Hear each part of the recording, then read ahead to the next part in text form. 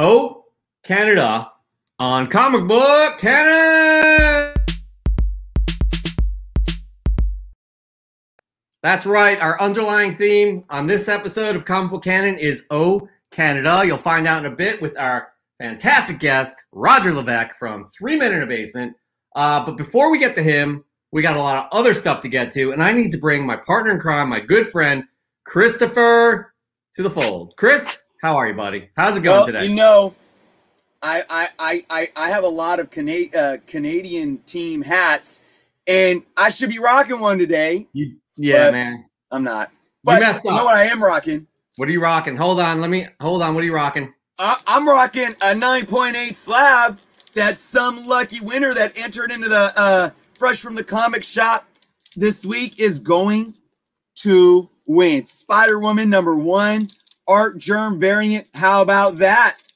Pretty sure that's a CGC. 9.8 people. That is right. So exciting. Sponsored by Whatnot, guys. We cannot wait to give that away. You guys exceeded the record by far of how many submissions we got, and we have a lot to get to for Fresh from a Comic Shop, but that will be coming up after we get to Roger Levesque.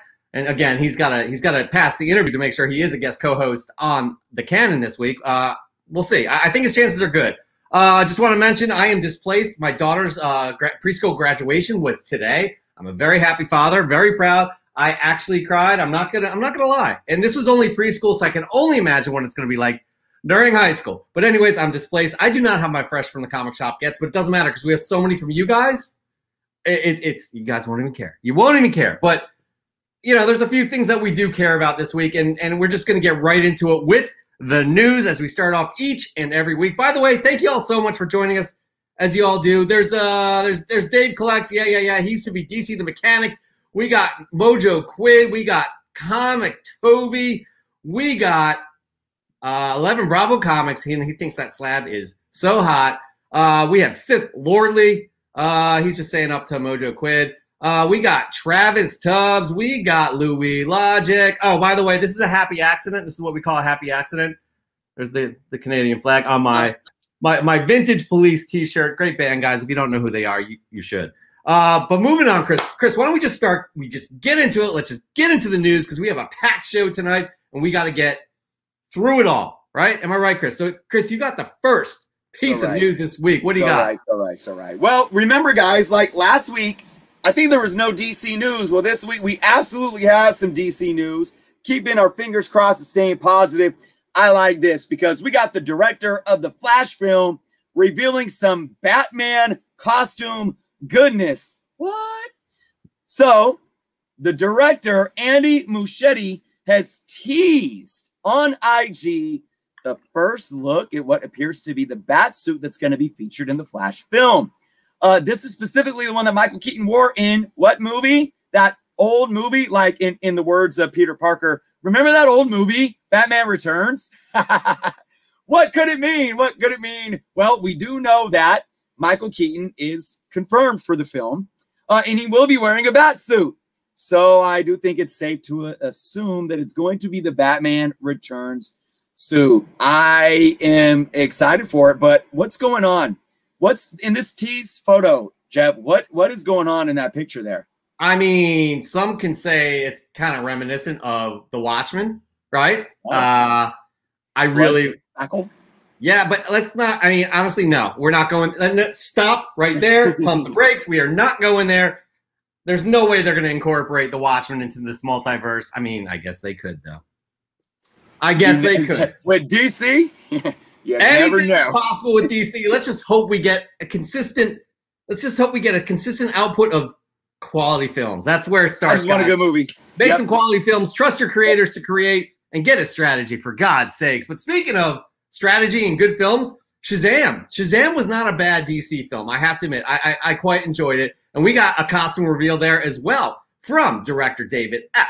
Sandberg. That is right. He tweeted out a little video here. Let's check it out.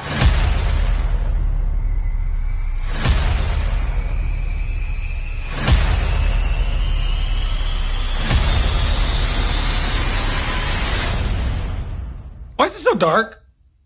Probably would have been a good idea to have like one light on. Cute. Very cute.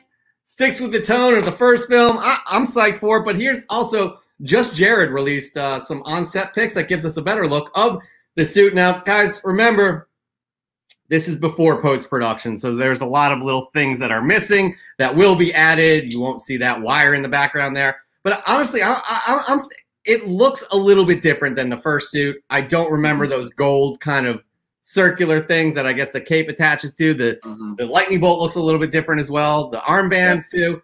You know, I mean, I'm excited for this film. This was a quality DC film. I enjoyed it. Right? It didn't change the world for me, but like I truly enjoyed it, and you know, I'm looking forward for things to come for them to extend and move the needle forward in the DCEU. Chris and I are not DC haters, but they have yet to prove themselves as a consistent studio that could pump out quality stories of these characters we've known to love our whole lives. So anyways, but moving on, speaking of the people that do produce the films, we got some amazing news from them. That's right, WB and Discovery have made a crazy announcement. Am I right, Chris? I mean, it is crazy. It is so crazy that I can't sit and lie about my feelings on this. So there's a lot involved here. So let's just dish it out. We got a name. We got a name for the Warner Discovery merger company. And that name, and no, that name is not Disney, because, you know, for all the, it means Disney's buying them. Stop. All right. The official name is Warner Brothers Discovery. Well, that's quite obvious. This is going to be the umbrella company to, you know, companies such as HBO, CNN, Cartoon Network, TBS, TNT, Animal Planet, and so many more. Hey, look, nice quality lineup there, but this is the image that they shared. Warner Brothers Discovery. Look at this. The stuff that dreams are made of. This is their slogan that they're running with. This screams retro 1980s. Warner Brothers Discovery, the things that dreams are made of. Like, I mean, it's so 80s. Like, what's going on here? Like, am I in an alternate reality? Did I bump my head? And like, I don't get it. I don't get it. Anyways, the company will be overseen by the Discovery CEO, David Zaslav, who this week in a press release did state that the new company, quote, will aspire to be the most innovating, exciting, and fun place to tell stories in the world. Interesting. This merger does put Warner Media, you know, Warner and Discover, second largest media company behind Disney. So look, it's a big move. Ultimately, I think there's some positives that can come out of this, but this announcement and this slogan mixed with this image is just, it's really deflating my feelings on it, Jeff. I don't know about you. It's hard not to laugh. It's hard not to laugh. Before we go any further on this topic, please sing the slogan again. Go for it. The things that dreams are made of. Yeah. What the fuck is this? This is some absolute horseshit. This is garbage. Comic Criminal says it perfectly. 11-year-old first Photoshop class. I mean, yeah. And what do you say? They're one of the biggest media companies in the world, and this is the shit that they come up with? Hey, why don't we get some images of some clouds back there, some corny-ass Warner Brothers Discovery font, and the stuff that dreams are made of is what my 5-year-old child said would sound fantastic with this. It's just yet again something else we can make fun of with DC, or Warner Brothers. I'm sorry. This is a hot mess. It's just so bad. It's garbage. But, I mean, we're harping on these little things, but these little things add up, and they're always messing this shit up. And I don't know, man. I'm done talking about it. I want to talk about MCU stuff. Will you let me do that, Chris? Well, you know what? What's cool is because you had to call me out. So, I made a statement thinking that we had a confirmation that Tom Holland was on the set of Venom 2. And you kind of said, oh, hold on, slow down. We don't have any confirmation about that. But there's kind of some news that you know, kind of speaks on this matter. There is, but let's hold the horses because it's no confirmation of anything. The future of Sony's Marvel characters is what we're talking about here. There's no confirmation that Tom Holland was on the set of Venom 2. But yeah, people are still taking that and running with it and saying confirmed, but it's not, guys. It's not. But we do have some word on the future of Sony Pictures, Sony's Marvel characters, and honestly, it's kind of bright. I would say it's kind of optimistic the way it's been framed, but we're not going to find anything out until we see the Spider-Man 3, which is No Way Home. Sony Pictures Motion Picture Group. That makes no sense. President Sanford Panich spoke to Variety about Marvel character plans. Basically, we need to see what happens after Spider-Man Far From Home, but he gave some teases. He said there is actually a plan. I think now maybe it's getting a little more clear for people where we're headed, and I think when No Way Home comes out, even more will be revealed. The great thing is we have this very excellent relationship with Kevin Feige.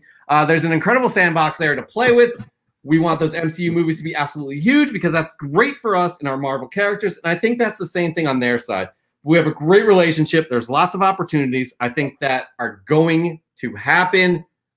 I love hearing that. Okay, that gives us reason to believe and hope that finally we'll see a Spider-Man versus Venom, right? That would be amazing. We saw teases of that in a Morbius trailer where you had a Spider-Man poster like Wanted, which kind of alludes to the fact that this could be after Far From Home, where everybody finds out Peter Parker's identity and he's framed for killing Mysterio. We also saw Michael Keaton there, a.k.a. the Vulture. So there's a lot of good things to take from that, Chris. Nothing is confirmed from that statement, but he's like, I think a lot of things that people want to happen may happen. Right. Yeah. And look, I said it. It was about I think it's pushing on close to 2 years when that Sony and Marvel shakeup happened, and everyone was like, "Oh, it's the end," and Tom Holland's not returning, or if he does, it's going to be specifically in Sony movies, and the MCU is going to lose Spider-Man. And I called it then. I said, stop. I understand the power move here that Sony's wanting to make. Sony wants control of these characters. They have something, and they're like, we're not letting go of it. But at the same time, and although they want the public to kind of be persuaded by that confidence, they're like, we're Sony. They know. They're like, hey, Kevin, I love you. I need you, Kevin. I need you, Kevin. Like, they know that what they have when paired with Kevin Feige and Marvel Studios, that's the biggest powerhouse that you can have when it comes to the Spider-Man characters. So I called it back then, and I think we're seeing this come to fruition. As you said, nothing confirmed, but I do believe this is the way that they're going to go, and I think this is the way that it's going to go for many years to come. This partnership, they've been reworking it behind the scenes, outside of the public eye. They've been very careful to make sure that nothing gets leaked too soon and whatnot. We're going to see a very, very healthy Sony and Marvel Studios relationship, I think, at least for the next 10 years, where we are going to really see these characters be fleshed out within Sony properties, and then be, in some way or another connected and interlocked to the MCU. Yeah, I agree with that. I think, it's an unfortunate situation. And by that, I mean, it's unfortunate that Sony still holds the rights to this. They did a good job with the first 2 films with Sam Raimi, right? They did a terrible job when they rebooted after the 3rd Sam Raimi film.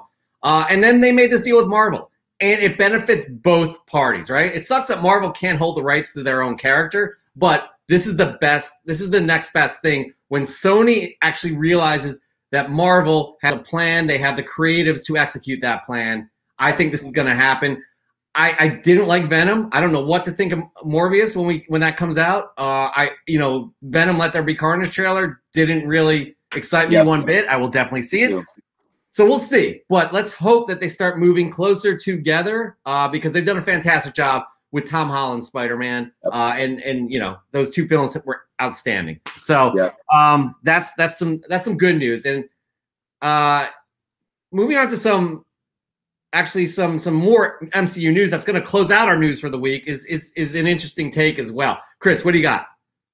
All right, guys. Well, there's been a lot of backlash of like where the Eternals been. Where were they when they needed the Avengers needed help, the world needed help, the universe needed help against Thanos. But now in a new piece of merchandise, an Eternals calendar, they are actually correlating the connection between Thanos and the Eternals. So there is descriptions on this calendar that indicate what those commonalities are. There is a quote stating, living on Saturn's moon, Titan, the Eternals protect Earth from the deviants and all other forms of cosmic evil.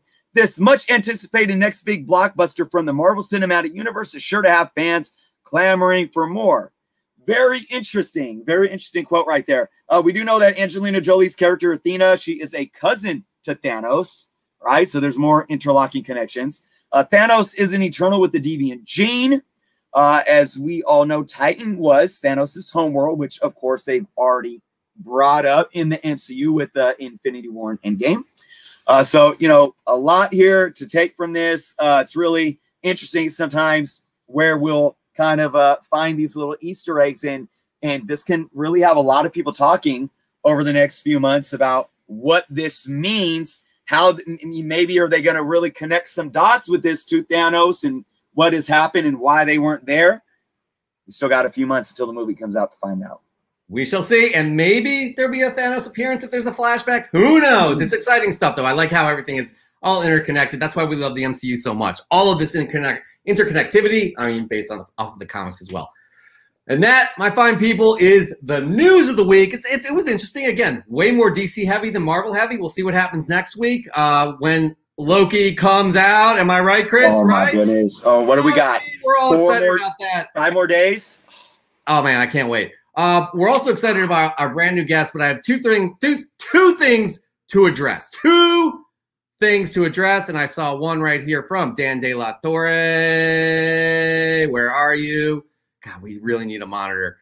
I don't know. Anyways, oh, here it is. Jeff, do you have Christmas decorations up? I do not. I'm displaced, guys. It was my daughter's preschool graduation today. This was a celebration. I was crying, no lie. I was crying. I had tears coming down, and it was crazy. I can't imagine what it's going to be like college or high school or what have you, but that's why. Okay, I'm displaced. I don't have my Fresh from the Comic Shop items. I don't have my comics in the background like I normally do, but it was a celebration, and we're just continuing on tonight while she's sleeping, kind of. Also, I think Serge brought up, will there be a Cosmic Minute today? Yes! Tom Tormey makes his triumphant return in the Cosmic Minute, the comic cosmic history. Can't wait for you guys to see that one. It's another good one. But before we get to that, guys, we have to bring our guest co-host in. Our guest co-host of the week. Super excited to have this guy on here. Absolutely an amazing person. To say our next guest is one of the nicest and most active members of our community would be an understatement. He is 1/3 of the super group known as 3 Men in a Basement with Otto from the Grotto and Dave in the Cave. These guys know their stuff with unboxings, interviews, most recently an interview with comic legend Jim Shooter. They got comic book hunts and crawls, but they're also ones who galvanize. Recently, they sponsored and hosted the Connecticut Comic Swap, which had people traveling from all over the place, even as far as Alaska. To say it was a success would be an understatement. Here we have tonight, guys, we have the man himself, the cranky Canadian, Roger Levesque. How are you, Roger? What is going on, guys? Pleasure to be here. Thanks for having me. Absolutely. Man, you guys just talked about a whole ton of stuff that I disagree with. Honestly, we have to get into that, but right now you're interviewing to be a guest co-host. All right, let's see. The show. Let's see. I don't know. After a couple of your opinions, I'm not sure I want to be a guest host. Oh, okay. That's fair, because honestly, I think Chris and I made our decision. All right, moving on. No, I'm just kidding. I'm just kidding. That's funny. No, that's good. All right, no, seriously, we're going to move on. We're going to get to know you a little bit, and then we'll make our decision. That's only fair. Let's go. And honestly, Chris and I, we love the differing opinions and talking things out. Maybe you'll sway maybe you'll change our opinion, but I doubt it. We're pretty stubborn in our ways. Yeah, exactly. So, as we all know, you are the cranky Canadian. We'll get to that why you're the cranky Canadian in a bit. But let's just a little. These are kind of softballs here. Easy, just to knock out the park. You hail from Canada, but you've settled in Connecticut. Can you just briefly tell us how that came about? Well, I was actually born in Connecticut. So my parents got married in Canada. They had 4 kids. I'm the youngest of 7. Wow. So even though the first language I learned was French, and when I started school, I didn't really speak English very well and all that. I was actually born in Hartford, Connecticut. Okay. Oh, Harvard. Okay, not bad. That is the insurance capital of the world, I think. Yeah. That's a great claim to fame, isn't it? Quite interesting. By the way, we have Dan saying Roger's already starting off cranky. Easy. Don't get too much. Come on, let him relax. Sorry. I should have eased into it. I apologize. But honestly, where did the cranky Canadian come from? Because you are one of the nicest guys, even when you. So it actually started from back when I first started in construction. I'm an electrician by trade. I've always worked for large contractors. And anytime we were on a project with the sheetrockers, I always spoke French to them. And it not only helped me keep up my French so that I can speak it when I'm talking to my relatives, but it was just like way to joke around with another trade. We kind of had this inside thing. So it's kind of like when you call a really big guy tiny. Is how I got the word cranky. Because like I would show up on the job and I walk in the morning with my coffee and I'm smiling and I'm saying good morning to everybody, and a lot of people are miserable in the morning. Like, oh great, here comes the cranky Canadian, So for a long time, many years, that was my nickname on the job site, was the cranky Canadian, even though it meant I really was the opposite of that. That's fantastic. By the way, Sith Lordly, the infamous Sith Lordly, we love him to death. He's definitely cranky. He's calling you out as well. But bottom tier collector. Hartford, that's where Triple H is from, I believe. That's right. Same last name. We're distant cousins. Oh, wow. Yeah, his last name's Levesque. Yeah. That is honestly an exclusive here on Comic Book Canon. We are going to take that and run with it. All right, now we're just going to get into just... We got the same nose, man. Oh, yeah, I see it. The same physique. Absolutely. Same physique. And the hair as well. So, obviously, you're a Montreal Canadiens fan. Yes. Go Habs, right? That's right. So... Tell us, who is your favorite Montreal Canadian player of all time? It's actually Saku Koivu. Yeah, I've got a couple of his jerseys. It's easy to say Patrick Waugh because he was winning cups when I first started. You can go, I was able, with at the time having a team here in Hartford, I was able to see Guy Lafleur and Bob Gainey and Larry Robinson play. But the most I've ever gone to Montreal in a span where I went to 3 dozen games in a 2-year span. Saku Koivu was their captain. He got cancer. He beat it, came back and was the captain again. He was just as strong as he was. He was a very polarizing character for that team because it was one of the first times a city fell in love with a Canadian player that wasn't French. Oh, interesting. That's beautiful. Because to this day, they won't hire a coach that doesn't speak French. So that's crazy. Okay. Yeah, the owners, they're very adamant about that thing, which is stupid. Instead of getting a good coach, we're just going to get one that speaks French. That's why you get a lot of recycled coaches in Montreal. Yeah, it's a tough town to coach in because you got your standards are so high. It's like being a manager for the Yankees, Exactly, and another. Well, we won't get into. I have no Yankees questions for you. I'm a Philly fan all the way. I think we got John LeClair from you in a trade, and John LeClair is my favorite player of all time. Favorite Philadelphia Flyer. I love him. By the way, bottom tier collector is a Pittsburgh Penguins fan. I can't stand Sidney Crosby. I'm sorry. He's such a crybaby. He's a crap. Yeah. The league has been worse since he's been in it. Agreed. They 100%. Literally made rules just to protect that kid. Agreed. You're doing well on this interview. You are doing very well. You're appeasing to my sensibilities. I don't know anything about hockey other than a guy named Wayne Gretzky. So yeah, I guess that's because I'm out in Cali. And he is the great one. You have the San Jose Sharks, and by the way, Hartford Whalers. You ever figure out who the guy that says 2 minutes left? 2 minutes. I couldn't stand that, and I went to a few Hartford Whalers games myself. All right, you are a diehard sports fan, and as I understand, you are a University of Michigan fan as well, right? Yes. Okay. Yeah. What is your favorite all-time player from the University of Michigan? Because you got a lot to choose from. You got football and basketball. I believe. I'm not sure if there's any other. I guess hockey too, right? Yeah, there are a lot of sports. And my son, he's even worse than I am. He's watching rowing and stuff. He's every piece of clothing he has the Michigan logo on it. We're actually taking a road trip, and we're going to this big house this November to see Michigan, Ohio State. Oh, nice. Yeah, Michigan, Ohio State? Yeah. Oh, wow. Okay. Yeah. All right. So if I had to pick, for basketball, Chris Webber, and Dwight Howard is probably my favorite football player. Okay. All right. Chris Webber was a Sixers. It knows how it just revolves back to Philly, by the way. Two Oakland players too, because they both play for that's right. Warriors and the Raiders. Yeah. That's right. They sure did. All right. Doing all right. Now, Chris does a really good job with this next segment. It's more regional. It's about, obviously we went with the Canadian tip. So, Chris, I'm going to let you take this one away. All right, Roger. Here we go. So this is How Canadian Are You? Oh, boy. So I'm going to ask you a few questions, and it's either one or the other between two choices. Okay. All right. First one up. I know you're into your music. I know you're into hip hop as well. So here's one. Here's a couple Canadians. Drake or The Weeknd? Oh, I hate Drake. That's a good answer. I hate Drake. Hey Jeff, I think you can bring him on. We got honestly, him. man. I hate Drake. Drake ruined rap. Formality at this Drake point. And Lil Wayne ruined rap. That's not, he started the whole whining era of rap. I hate the guy.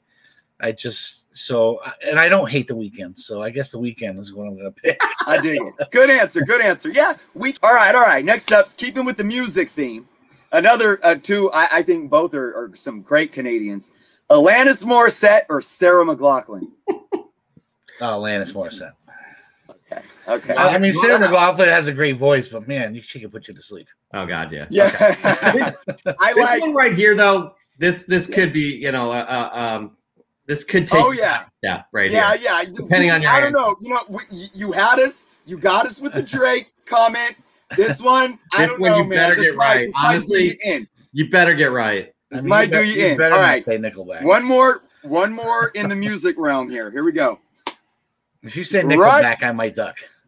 If you say Nickelback or Nickelback, I knew it.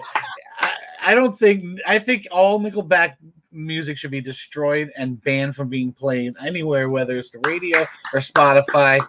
And even if they weren't as bad as they were, not many people take over Rush.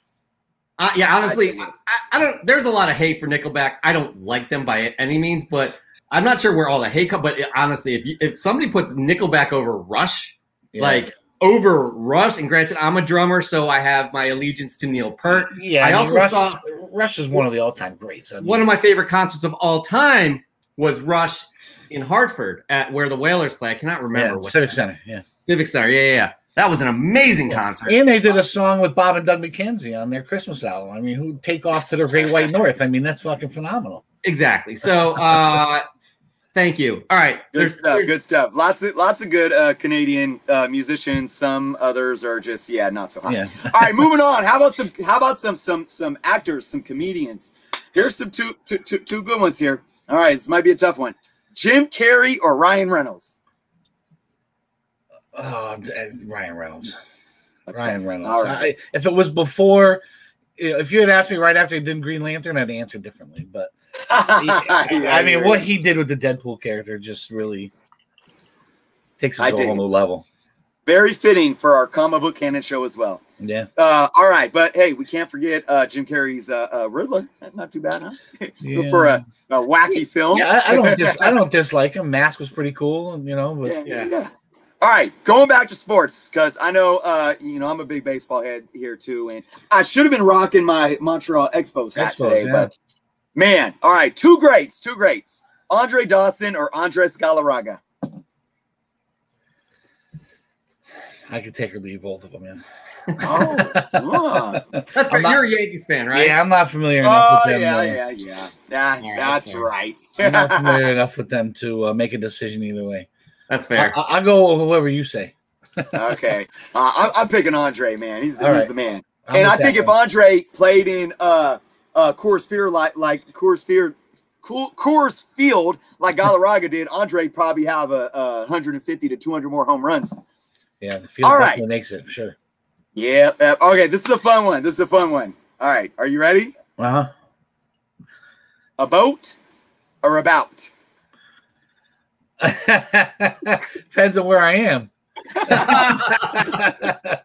right, that's fair. Well played. But it's definitely about for me. Okay. Awesome. A boat. Another one I like. I worked with a girl to kind of spin off of that. I'm French Canadian. So when I go Right. there, it's French. So their English word, they don't. That's a funny word that's said in the English speaking parts of Canada. Right. Yep. But we definitely used enough time to make fun of Canadians in movies, where I know exactly what you're talking about. Yeah. I had a coworker when I worked at Starbucks when I was a teenager that was from Minnesota. Yeah.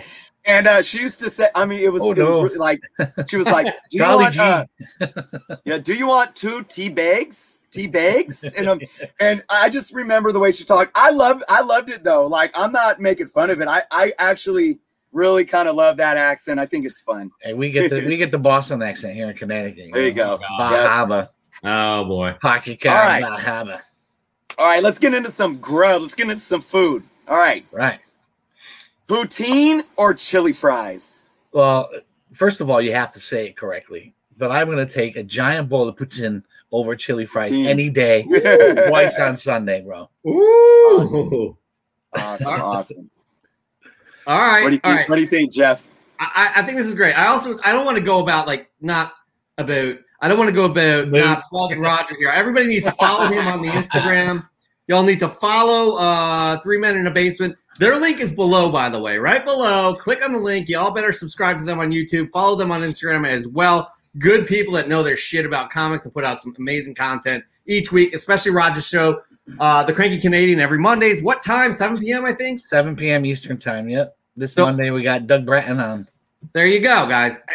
And by the way, this guy is an excellent interviewer, and I enjoy watching, as you will too. I promise you that. I don't think we've ever steered you in the wrong direction of any of our content creators, our fellow collaborators, or anything like that. So this one right here. Oh, by the way, I just want to mention to give a shout out to you guys doing the Connecticut comic swap. That was a huge undertaking, and it was just the 3 of you guys basically putting this on. Yeah. So kudos to you guys again for being like kind of the glue, bringing the community together for this event. It's awesome, and we look forward to more of your events. You said you may have a table at what is it? Terrificon. Yeah. Gonna put that in the works. That's it's the last week. It's like July 30th to like August 2nd or something like that. Okay, you guys all follow their Instagrams.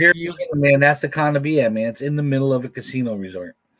You can't go wrong there. Honestly, there's everything you need. Everything you need is in the casino. I do believe.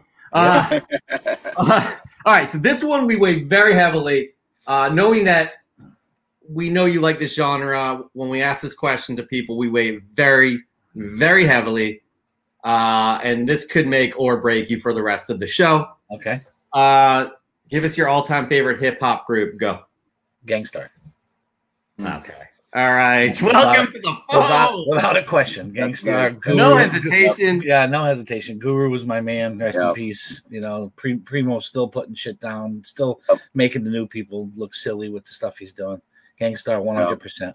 Welcome to the show. You have made it. There's not even a question here, Chris. I mean, I feel like, Chris, I know you well enough that you're agreeing with this as well. Yeah. Guru, man, he just. I had a chance to meet him back in 2009 when we did a show. I didn't get a chance to rock the stage with him, but we did a show for him when he came out to California, and just another one that just passed way too early, man. A unique voice that will never be duplicated, man. Yeah, smooth, and it just flowed, and being with Premier didn't hurt. Yep, absolutely. All right, great answer. We really appreciate that answer. We are moving on with Roger as our guest co-host for Comic Book Canon. He'll definitely. Now I'm going to switch some shit up. Go for it. Throw some shit our way. But before we do that, we have we're all here. I know what you're all here for. It's fresh from the comic shop. But before we do that, look at this guy, Tom Tormey. Yeah, hi, everyone. I hope you're doing well. Tom has been dealing with a lot of things going on in his life for the past month or so, and he has not been part of the show. He has been, he's taken time away from producing the Cosmic Minute, but we have a brand new Cosmic Minute after Fresh from the Comic Shop, which is our next segment. But Tom, thank you so much for joining us tonight. We're so happy you're back. We're so happy that you're doing well, and we're super excited to share this newest installment of the Cosmic Minute. But that's not next, guys. No, Chris. You got to tell me what's coming up next. Let's go. What do we got? Fresh from the comic shop. Fly from the pressing salon. That's right, you all. Oh my gosh, this week, guys, has been incredible. We have surpassed our, I think we had 35 submissions last week, and that's submissions we brought to air. That doesn't include the ones we did not, your extra submissions. It was insane to sift through. This week is over 50. We are very happy to get into it right now because, as you all know, this is sponsored, and you can win a 9.8 slab. So before we get into the whole segment, we are going to share the slab one more time, tell you how to do it for next week, and explain how this is going to work. That's right. We have a beautiful 9.8 Spider-Woman #1 Art Germ variant. Look at that thing. That thing is gorgeous. What's his name? Like Stanley Art Germ Lee or something like that? Yep. That's absolutely, yep. Just gorgeous. That is on behalf of Whatnot. They're helping us promote Fresh from the Comic Shop. We will be giving that away. We will decide the winner on Tuesday of this coming week, and I'll tell you how we're going to decide. But first, before we tell you how we're going to decide, we're going to explain to you what Whatnot is. That is right. Whatnot is an app that Chris and I actually do believe in. We are not bullshitting you. We would not have this part of the show if we did not believe it. It is Whatnot combines the safe buying platform of eBay with the video component of Twitch. Their mission is to bring together collectors and enthusiasts to safely buy, sell, and connect. This is just a perfect example right here of somebody winning a Funko Pop. The user interface is incredibly easy.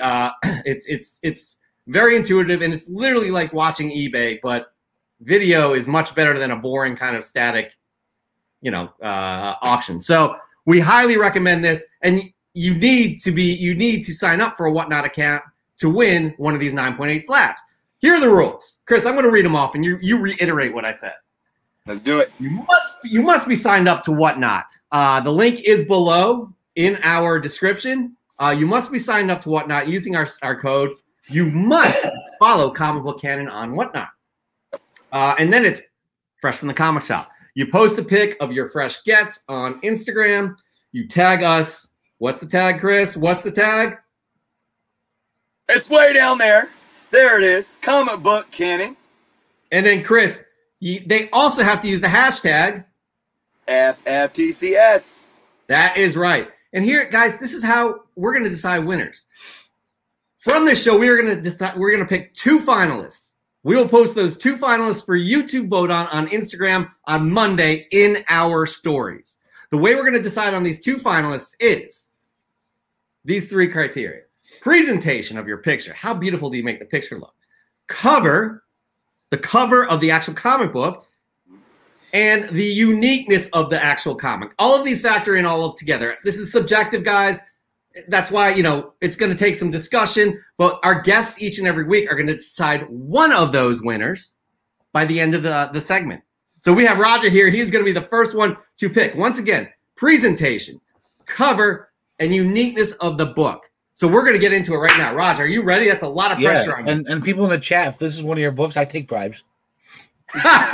Honestly, we will pursue all legal actions. So don't listen to him on that acclaim. All right, so here we go, guys. Normally I have a fresh get too, but this week again, my daughter's graduation, a lot of stuff going on. So it's going to be Chris and Roger showing off their fresh gets, and of course you guys. So Roger, you are the guest. You are going to show us your first fresh get of the week, the first one of this week. What do you got? What's your first fresh get of the week? All right, so this is started a bit of a rabbit hole for me. And I know I might have showed it before, but God, I freaking love this book. Oh, look at that. The Italian version of Amazing Spider-Man. That would fall under, well, we're doing one at a time, Roger. You're breaking the rules. No, this is going to go together. Okay. This is the rabbit hole. So this is the Netherlands version of ASM 300. This is the book that started it. Nice. That's beautiful, man. Here's the deal. I would think, Chris, correct me if I'm wrong, that falls under a unique book right there, or books. Those are definitely I mean, again, going to the criteria for all of you all that submit your Fresh from the Comic Shop entries, definitely unique. But again, like you said earlier, Jeff, it is definitely subjective. So you guys can play around with the books that you have and submit, and we're not limiting you to how many you can enter. It's just that we can only show one off on the show. So, hey, if you get around to hashtagging 5-6 pictures during the week to submit, we might pick one that could possibly be a little more unique or whatnot. So, you have a wide range of opportunity to get absolutely picked, for sure.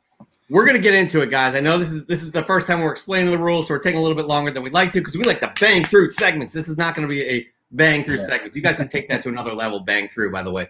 Don't. Pause. All right, moving on. Another thing that people normally do is they put 2 issues in one picture. It's going to be hard to pick a winner from that, but we are happy to show off your fresh gets. So a lot of you guys don't even care about the prize. You're just excited to show off your books, which makes this segment so popular, and we really appreciate that. So starting off, we got Caution Comics, Strange Tales 170, yes. 179. Some recent pickups, some low-grade Strange Tales. I'm thinking a 3.0 or 4.0, and he paid like $25, and he makes it, tells y'all to support your local comic shop, and you should, 100%, no doubt. So thank you so much, Caution Comics. That's looking great. Next up, we have Carcamus with Men in Black Volume 1, Number 1, the first K, the first J, and then the first Z. That is really cool. I have never seen this book before. I know of it, but that's really a great get. That, to me, that's kind of falls under unique. And then we have Son of Comics. Thank you so much for all of your submissions. We brought this one in right here. Damnation, Johnny Blaze, Ghost Rider, Number 1. Signed and sketched by Clayton Crane. Clayton Crane is badass. This one is amazing, guys. I mean, it could win. It could win. Peter versus Comics. He showed us a PCW box. He said, apparently they're hard to get in Canada. Was able to pick up one of these for a decent price today. They're like ghosts lately. This is a funny one for Comic Canon, fresh from the comic shop. Give these guys a follow and check out their YouTube live stream. Thank you so much for their shout out, Peter versus Comics. Guys, yeah, like this video, subscribe to 3 Minute in the Basement. We got a whole link of great content creators below. We got Basement Brothers Collectibles. As he says, underrated spec. Fantastic Four 319. Picked it up for $2.50 on eBay. Origin story of the Beyonder, possibly the second most powerful being in Marvel Comics, and the one above all is stronger in my opinion. Beyonder is the major driver for the Secret Wars. Also, it has him and Doom battling on the cover with the cover appearance of Molecule Man, another highly powerful reality warping character in Marvel Comics. Totally underrated and undervalued in my opinion. That's a lot going on there, but yeah. I love this Ron Friends cover. I love Ron Friends. And we'll show one more before we get to yours, Chris. I love this, guys. I love this one. PH Comics 1. First appearance of Star-Lord. Marvel Preview presents. That's honestly, man, this thing falls off, and then they bring in another Guardians of the Galaxy film that picks up again. But I really, really do enjoy that book. Thanks so much for that one. PH Comics 1. Chris, fresh get of the week. What's your first one? All right, my first pick was an A-OK. So I showed it off on my live stream earlier, but I got to show it off as a fresh get because I'm just extremely humbled. My oldest son is a big fan of Miles Morales, so this is going to go on display in his room. It is a Spider-Man by Miles Morales, Spider-Man number 25, the Comic Mint exclusive variant with the UF4 cover swipe, 9.8 EGS slab with the custom label. Beautiful. Big shout out to EGS president Tony Trombetta for sending this book to me as an A-OK. Truly, truly appreciate it. Tony sometimes is watching the show. I don't think he's here tonight, but hopefully he is seeing this on the rewind. This is just absolutely amazing. My son was psyched. So we're going to put that in his room. Certificate of authenticity with grader notes. Guys, that's a badass cover, man. Shout out to EGS. That's fantastic. That cover is absolutely fantastic. And again, the presentation of EGS, I like what they do. I like what they're about right there.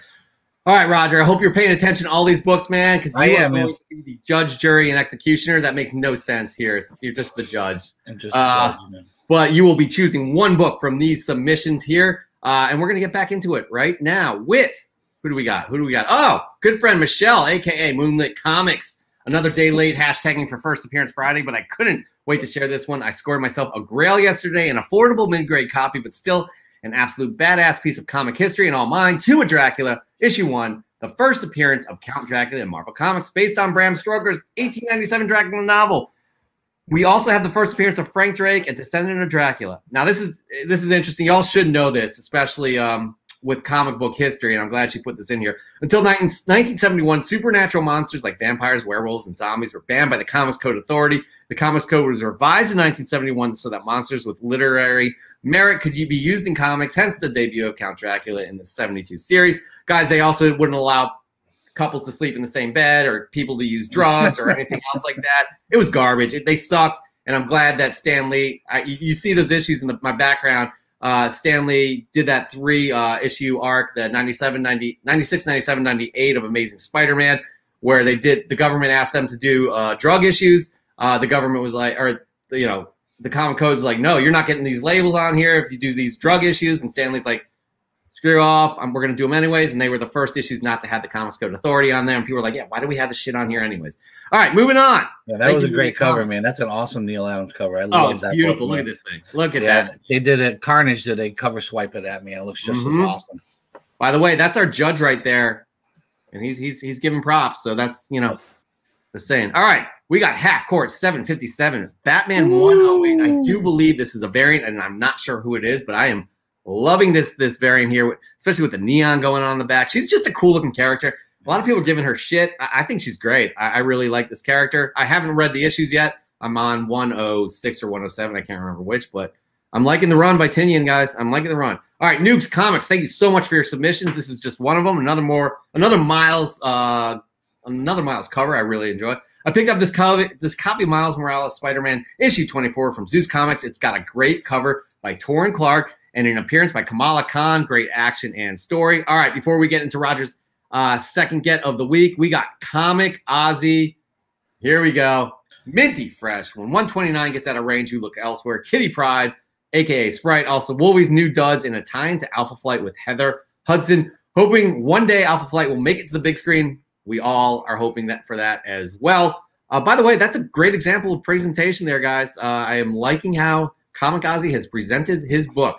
All right, Raj, what is your second fresh get of the week? So this one came in the mail late last week. I want to show these first. Have you guys ever seen these? We had a vendor selling these at our swap, and it holds a top loader for my second book. Oh, nice. This is a sketch from Ron Leary Jr. He didn't have time to finish it at the show, so he took it home and added a whole shitload of cover and stuff for the same price I paid for a sketch. Oh, that's beautiful, man. And that is if you go on his Instagram page, he has like a video where he like fast forwards it and he shows how he's actually using paintbrushes and touching up all the white and making like the zipper and absolutely crushed it. And now I have this cool little frame to hang it on, so I don't have to worry about. That frame is awesome, man. It's nice and light. It's very you barely see it. And he had them for slabs too, but my biggest problem is I have a couple commissions and I have them in frames, and I just don't like the way they squish up against the glass. Yeah. This is nice. It's in a top loader. It slides right in. You can screw this thing to the wall and then change the top loaders over and over. This sounds corny, but it's also got it's like the clear plastic, whatever, fine, but this gives you like a rustic look that you may be going for in your living room. Like you put that over a fire. Well, you wouldn't put that over a fireplace, but you get what I'm saying. I might. Don't judge me. If you have enough protection there. It's really cool looking, though. That's a great idea. We should get that information and put that out here. Maybe have them on the show one day. Look how it's so simple. There's 2 holes in the back, so you can screw it to the wall. That's so cool, man. I love that. I love that way better than the slides. Yeah, it slides right in.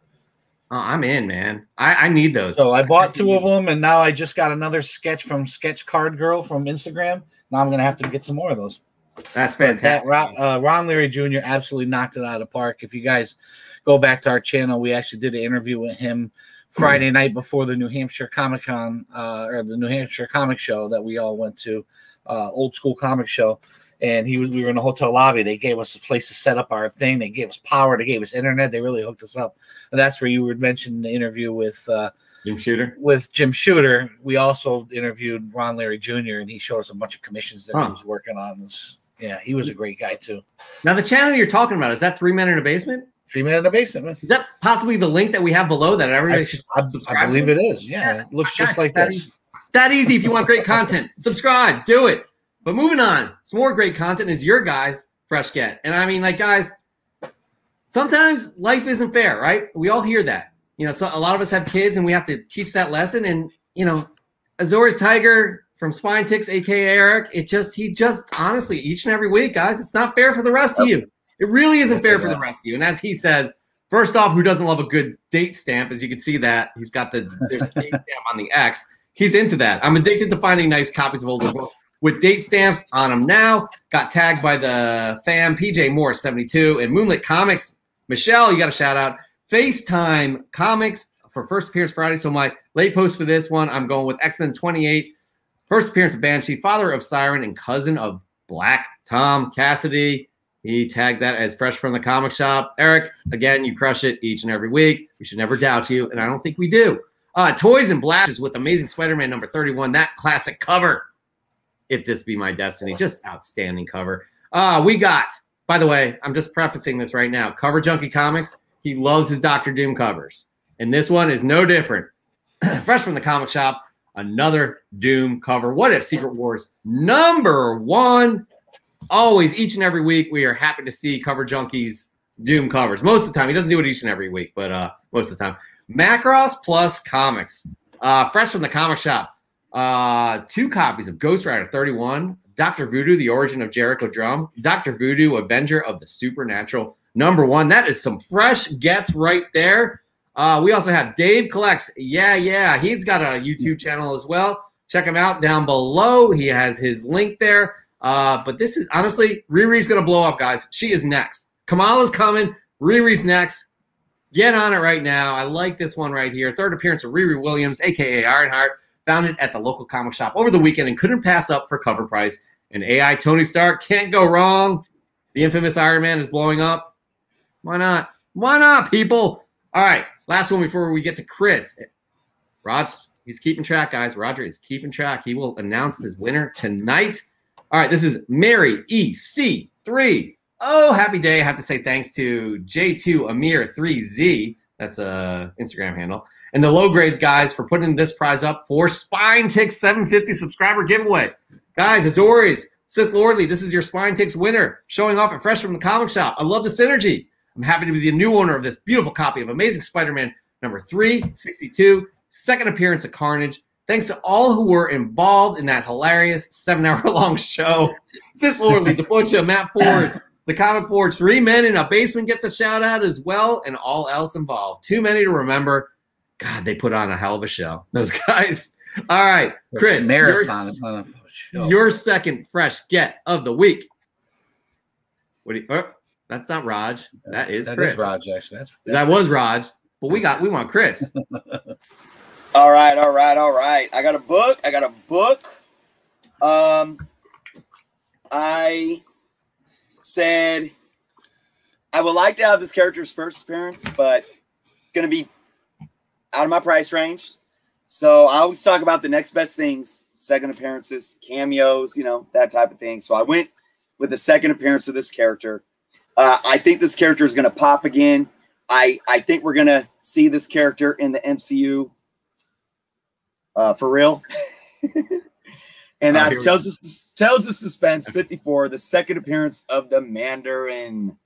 I think we're going to see the real Mandarin in the MCU sometime in the near future. No, it's going to happen. It's for sure. It's definitely going to happen. And I got called out for pronouncing it wrong, and I can't remember how to pronounce it. Shang-Chi. You know what? Can I speak to that? Go for it.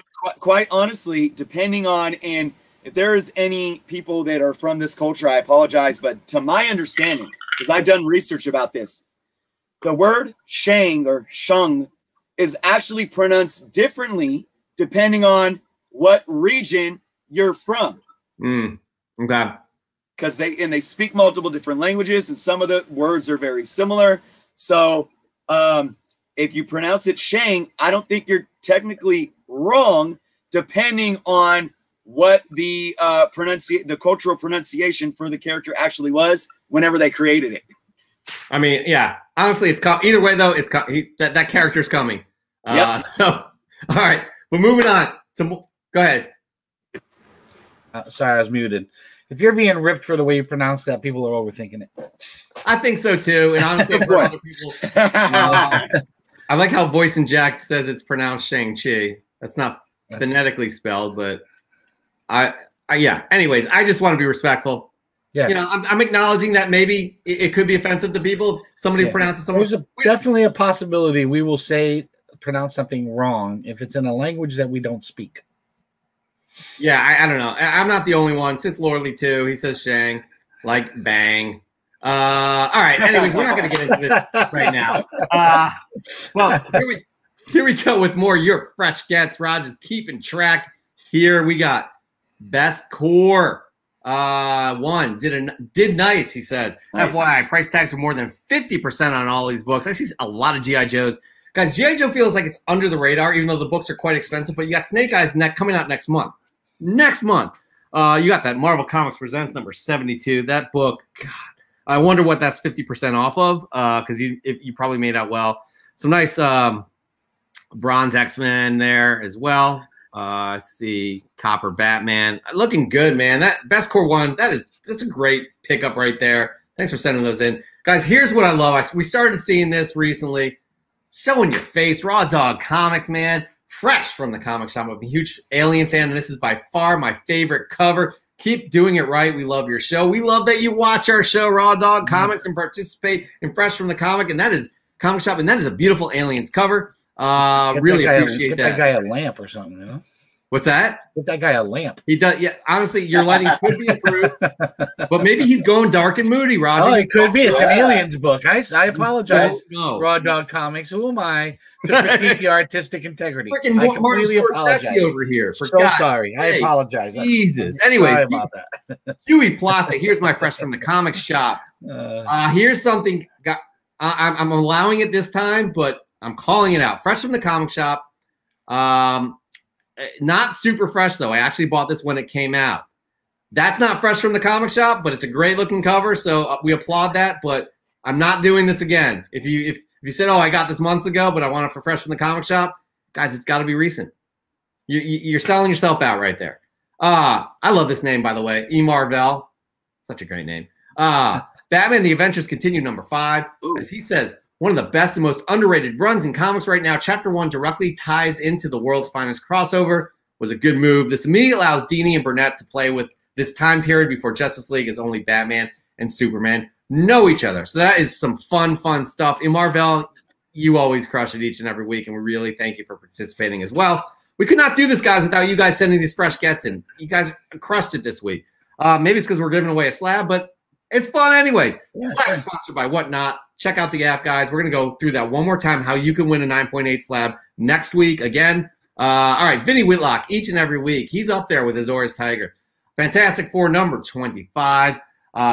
He thinks it's a 3.0. What a mail call today. Great price and shipping from Canada. It's another time to Canada. Love it. I'm extremely excited. I'm extremely excited and happy to have this book still in this believe. Great pickup, man. I do believe that's the second Silver Age appearance of Captain America. Oh, get at that. Wow. Okay. Confirm that in the chat, people, please. Good friend, Dan De La Torre. Honestly, he brings the heat as well. He's up there. Look at this, guys. Last week it was Strange Tales 109. This week it is Strange Tales 110. First appearance of Doctor Strange on this week's Fresh from the Comic Shop. It's cool to have the first appearance of a founding member of the Defenders. And as we all know, Dan De La Torre loves his Defenders. No doubt. All right, Voice Inject. They sent in Avengers Terminatrix objective number 1. Really appreciate that. All right, Roger. Your third fresh get of the week. What do you got, man? How many more books do you have to show off? I have none. I'm talking about that entered the contest. We told you we're looking at about 15 to 20. We're getting through them. All right. So my third book I got 2 days ago in the mail. I'm pretty stoked about it, not only because he's coming, but I don't own a lot of Silver Age stuff. It's not my my wheelhouse of collecting. So I'm pretty excited to have that. Oh, you would be a contender. You would be a contender if you were eligible, but you are a judge. I guess you could pick yourself. Nice. You get a lot of heat for that. Yeah. Wow, look at that, guy. Oh, my gosh. I mean, it's lower grades, probably a 3. 2.5, Okay. 3, something like that. Got some tape on it and stuff, but I will be sending this out shortly with a couple other books that I had to get graded and put in a minty fresh slab. That is honestly, Rod. Very happy to have that. Congratulations. That's an amazing, that's a great pickup. Such a classic book, even before all the news of Kang coming to the MCU. Super happy that you got that book. That's fantastic. All right, moving on to more fantastic books as well. We got Comic Noob with Astonishing Ant-Man 110, or I'm sorry, Astonishing Ant-Man 10. I still got 110 on the mind from Dan De La Torre. Jenny Frison variant couldn't pass on the price, as Comic Noob said. That is a beautiful looking cover. Thank you for sending that in. We got Green Lantern Comic Collector. As you can see, he loves his Green Lantern. But that is a smorgasbord of DC books right there. And the pick is a little bit too small for me to make most of them out. But all fresh gets, as we can see from that picture. Matt Stampa, more fresh gets here. No, you know what? My bad. We're going to go back to Green Lantern because he had some pick these up from my poll, except Green Lantern 35 via mail. Thanks to A1, Chris, in Roseville.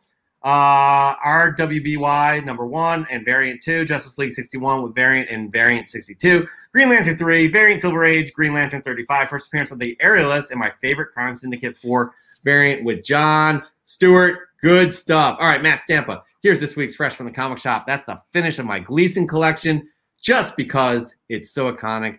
So a 9.8 in Amazing Spider-Man 55, and thanks to Journals for making me remember my childhood. Those are Uncanny X-Men 244, 256, 282, 283, all on newsstand. Of course, I have to throw in some Silk with that trade, and that's a lot of stuff going on. Good stuff, though, Matt Stampa. I don't know why Chris is in back. Chris is hiding from us. All right, Spider Web. Today's mail call. Daughter's birthday gift. I mean, what? I don't know what version this is, but it's awesome. Is what it is. It is awesome. Good friend Union Josh Comics. Amazing Spider-Man 315. First cover appearance and second full appearance of Venom. I was so stoked to find this in the back issue bin, and apparently it had only been put in the box the day before. So shout out to my local comic shop. That's a classic McFarlane cover, guys. We got Nerds Being Geeks. I'm liking this right here, guys. Nerds Being Geeks. Doctor Strange 171. Some Silver Age Roy Thomas goodness from 1968. Picked up on a Facebook claim sale from my local LCS. Rad Raptor. I like that name for an LCS, guys. I do like that indeed. All right, moving on. We have Sicilian Comics. This is unique, guys. This is absolutely unique. This is L'Uomo Ragno, number 19. Facts, Italian reprint of Amazing Spider-Man number 23, and it was published in January of 1971. Sicilian Comics. 1998. I love this book. He had a few other fresh gets that were from Italy, I do believe. But man, you bring some really unique ones each and every week, and we appreciate that greatly. You participating in that. All right, Chris, you're our last fresh get of the week. It's not going to top Rogers, by the way, but unless he's got a better grade. Exactly. Right. What do you got? Well, it's another book that I got because I'll probably never be able to afford the first appearance. Now, it's not a second appearance, though. It's something else, and it's kind of fun because it's a Golden Age character making their first Silver Age appearance. It's another Tales of Suspense, and it's number 65. Wow. The first Silver Age appearance of Red Skull. Oh, that's a great book, dude. That is these Tales of Suspense. I know you're into them big time, and each and every week, it fascinates me, the ones that you bring, especially the ones that have this kind of significance with the first Silver Age appearance of the Red Skull. That's awesome, dude. Yeah. By the way, we also got confirmation that book. It was the second fight between Hulk and Thing, as well as the second appearance of Cap in the Silver Age. So you were right, Chris. Cool. All right, moving on, guys. That is all we got for fresh gets of people on camera. Now we got to get to you guys because we got a decision to make, and this is not going to be easy for Roger. He is going to be the first one deciding the winner or the finalist of the finalist of Fresh from the Comic Shop. The finalist, one of two. Chris and I will decide the other one over the weekend. All right, we got Tommy Boy Collections. I love this cover. This is a classic cover. Wolverine Wednesday, another one from when I was a youngster in the 80s. Is that may be a Frank Miller cover? I'm not sure, but that was definitely during the time. I love this story too, guys. This is a great story. MCAT 910. Sunday was my birthday, and I went to my local comic shop today to pick up new releases and back issues from Brian at Phil's Comics. And this was at the bottom of my stack of books when I got home. Nice. That is a beautiful story. Props to you, Brian at Phil's Comics. Brian and Phil's Comics. That's freaking great. I love it. DigiDark Comics. The collection grows. Shout out to Cobalt Comics. And when you visit them, tell them DigiDark Comics sent you. This is a beautiful Silver Age Batman book. Loving this cover, guys, by the way. Wise Guy Collectibles, the name as well. Rings true. Teenage Mutant Ninja Turtles nice. Exclusive variant. Inhuck Lee, I do believe. That's a really nice looking cover. Here's another one, guys. Here is another one. We get to see your beautiful face. Out of print collectibles. As he says, sexy. 1 down, 16 more to go. Uncanny X-Men 12, November 2013. 150 Emma Frost. Milo Manera retailer incentive variant covers. Starting to collect the Milo Manara's variant covers. Just love how he put his own twist on the Marvel characters. Good stuff, good stuff, good stuff indeed. Roger, read you loud and clear, buddy. Neil Floyd, 79. Batman 108 books I got from a blind bundle sale and a nice price from L. Jim G's Comics Cavalier. Those are all the same issue? They're just variants? All same issue. They're all Batman 108, all variants. I see the Federici one there, and I don't know the other ones. But that's a nice pickup, man. Those are some great fresh gets. All right, we got SLAB Jr. Love the name. After a comic shop run to London, I had to pick this up as I love the cover. Dr. Doom and X-Men, what's not to love? I believe that's John Byrne, too, and I love me some John Byrne. Good stuff, SLAB Jr. We got Gus, 420, and X. He's got the first full appearance of New Warriors and introduction to Squirrel Girl. That Thor is Ron Friends again. Loving me some Ron Friends. Geek Stock Collectibles. And he's a Yinzer, by the way. He's from Pittsburgh, and he said he's a Yinzer. 3 great covers from Fresh from the Comic Shop. Loving the Joker series, and this might be my favorite cover yet. Picked up my son's favorite for him, the Miles one, since he's hunting the run with cover by one of the favorite artists, Inhuck Lee. And rarely grab a random issue just for the cover, but love this Black Panther Gleason cover. Iconic. I love that one. I have that one coming in the mail for me. Disney Family Collectibles. Haunted Mansion number 7. Slave Labor. One of our absolute favorite rides at Disney. This one is staying in the PC. I love that. And honestly, I love the Haunted Mansion as well. Yeah, the ghosts are awesome. Awesome. Love it. All right. Ways Comics. X-Men number 1. Look at that. Classic. I have to say that's classic. Yeah.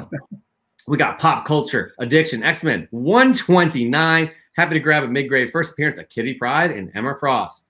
Can't remember who grabbed her second appearance, but there's the first.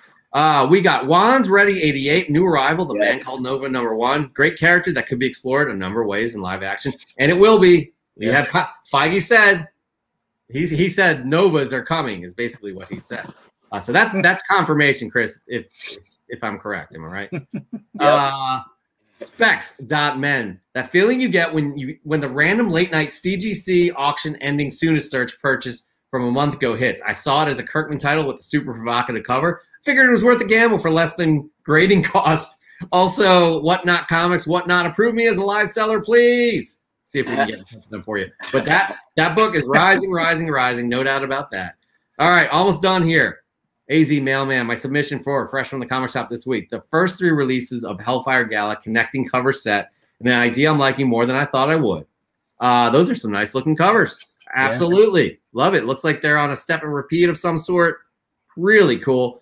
And the last one, good friend Ian from Team Nerd Herd, Hood Rat Comics, my bouquet of new comic book day. Oh, that rhymes. Nice. Books for the Fresh from the Comic Shop, for the homies over at Comic Book Cannon. Their show is every Friday. Make sure to check it out. And you guys need to check out Team Nerd Herd. Their link is down below. I see You Promised Me Darkness, The Nice House on the Lake, Firepower, loving Firepower. You got that the Star Wars Boba Fett variant, and I don't know what the other 2 are, but that is great. And that right there, guys, concludes Fresh from the Comic Shop. We're gonna give Roger some time to decide who one of the finalists is. This is going to take some deciding. But before we do that, guys, we are so happy to bring back Tom Tormey and the Cosmic Minute to learn about a variety of ages of your heroes that you love. Check it out. Here's the Comic Minute. How old are your favorite comic book characters? There's a good chance they're older than you think. Hi, I'm Tom from Cosmic Comic History, and today we're talking about the real ages of 5 of your favorite fictional characters. DC's Bart Allen, aka Impulse, ages at increased hyperspeed due to his incredible metabolism. That means by the time Bart was 2 years old, he already looked like he was 12. He managed to slow down his aging, and he now matures at a normal rate, at least physically. Although the MCU's version of Natasha Romanoff was born in 1984, making her about 37 years old, her Marvel Comics counterpart is a tad older. Her exact age still remains a mystery. We do know that Natasha fought alongside Captain America in World War II in her early teens. That would put her in her mid to late 80s. Thor is famously played by Chris Hemsworth in the MCU. Hemsworth himself is around 37 years old. Thor, however, is around 1,500 years old. That actually makes him the Asgardian equivalent of a teenager. E.L. O'Brien is DC's Plastic Man, and at the end of 2002's time-traveling Justice League storyline, The Obsidian Age, it was thought that Plastic Man was dead. Although he was left as nothing more than crumbs on the ocean floor, Plas spent the next few millennia piecing himself back together.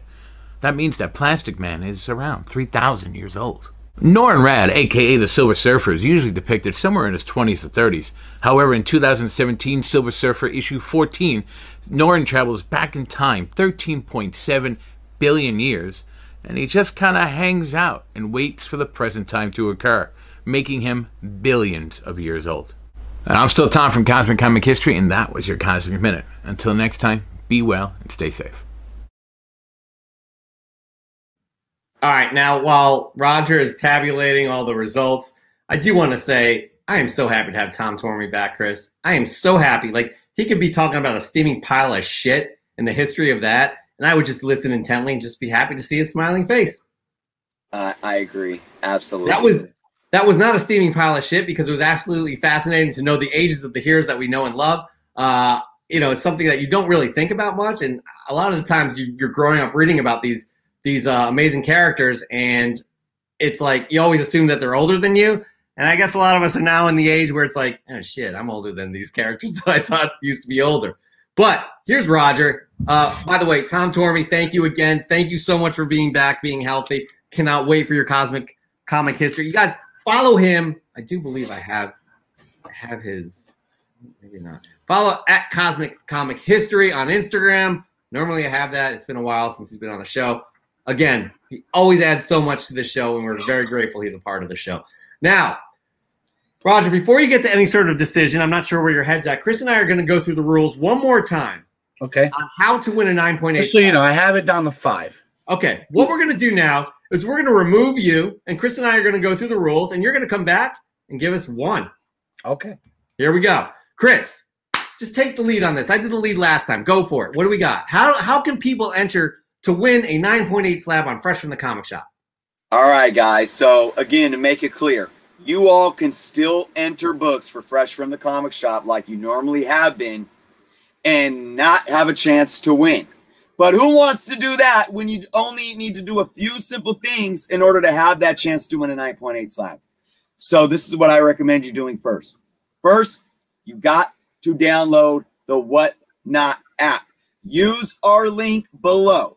Click that link, download the app. Once you download the app, it's really easy to create your own account.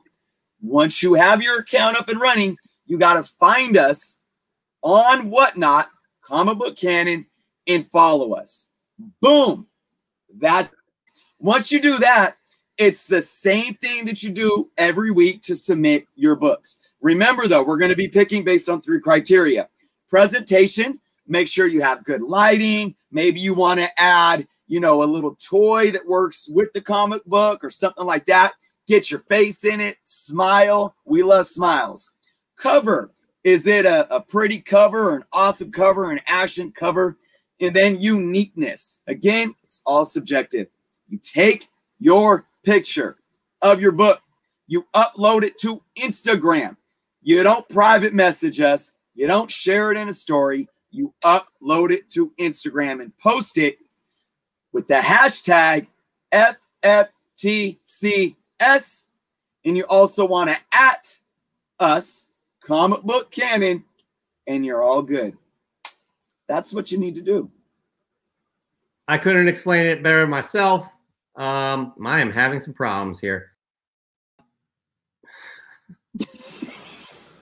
I'm a little flat. I owe apologies here, guys. We get so many books in here. And X11 Bravo, I am so sorry. You did post. I have no idea why. We may have missed this one. My apologies. DM us. We'll see. We'll get come full screen. What do we got there? Come full screen. Take me out. So we can see. No, take me out. Take me out. I'm a little again. I'm messing up left and right. There you go. This is X11 Bravo with the December 5, the classic 80 Marvel books right there. Wow, and that's a crazy haul. So I don't know why we missed that one. X11 Bravo. I just liked it. There was another one. I think Heroes Reborn. We missed yours. We were getting so many submissions in, and it's just Chris and I. It's really hard to keep up with it. So again, this may happen every once in a while. Hit us up with the DMs. We'll talk it through. It was not intentional by any means. We apologize. All right, let's bring Roger back in. One more thing, Jeff. One more thing I want to let folks know. Guys, don't go rushing to get your submissions in on Friday. You want to make sure, if you want to get submitted for this week, I would recommend having your submissions in by Wednesday, all right? Yeah. Thursday, maybe. Now, this is what I recommend. Now, if you don't make it to this show and you happen to send a submission in maybe late Thursday or Friday, day of, we might not get to it this show. But if we don't, we'll grab it for the next week. So just keep that in mind.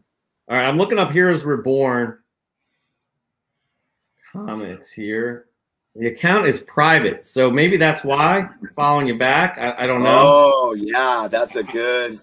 That could be why you have a private account, and I don't think other people can see that. Just followed you back though. But anyways, all right, you are doing it right. X11 Bravo, Heroes Reborn. Let's. Just hit us up. All right, Roger, this is one of the finalists. Chris and I are going to decide on the second finalist over the weekend. Roger, not an easy task. You got this was an amazing collection of books. It was a lot of good books. I had it whittled down to 5, which didn't make it any easier on me, I think. And by the way, the Canadians just won game 2 in Winnipeg. They took the first 2 away. Let's go Habs, boy. Dude, honestly, we're honored that you're taking time away from watching the Habs play and spending it with us. I had it on the iPad, don't get me wrong. That's what I do with the Sixers too. So Flyers are out of it. But anyways, all right. So I am going to have to go with Sicilian Comics. Woo. That Italian variant of ASM. Good choice. I'm bringing it up right now. Good choice. That is just amazing. Look at the cover. Look at the goblin. Just just amazing, and it's rare. It's definitely unique. Yep. I love that cover, and he hit me on a night where I was showing my Italian variant. So yep, there you go. Honestly, it's all subjective, but I 100%. This one really stuck out for me as well. I think it's definitely a special comic book. Congratulations, Sicilian Comics! You're moving on to the final round. You will be going head to head with one other finalist that Chris and I will decide by the end of this weekend and post on Monday on our stories. And then there's 24 hours. For you, the audience, to vote who's going to win the 9.8 slab. We'll know by Tuesday. Roger, thank you for that task right there. Yeah.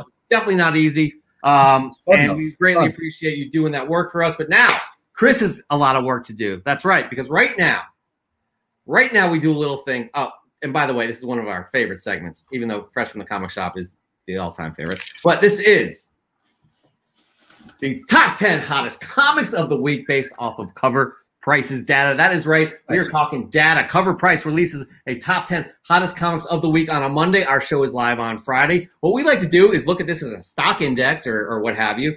Look at all the top 10 books, and then Chris takes the 3 most interesting books off of that list each week and dissects them, breaks it down, and tells you why they're interesting and what he thinks overall about them. So before we get into Chris's 3 picks of the week, we're going to get into the top 10 hottest comics of the week. And obviously we want Roger's opinion as well. He's a very opinionated person, and we'd like to hear what he has to say. Top 10 hottest comics of the week are, here we go. We at number 10, we have X-Men 53, the first appearance of Onslaught. man, I read why this book is hot, and now I can't even remember, Raj. I don't know if you remember, but it is Onslaught's coming back, I believe, in some way, shape, or form in a current storyline, so people are specking on this book.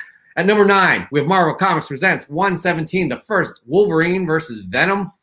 Pretty sweet Sam Keith cover as well. At number 8 is Hardcore number 1, the second print. But we saw, I cannot remember who had that 9.8 Hardcore. Great timing from Fresh from the Comic Shop. Number 7, Infamous Iron Man number 1. First Doom as Iron Man and the first Tony Stark AI.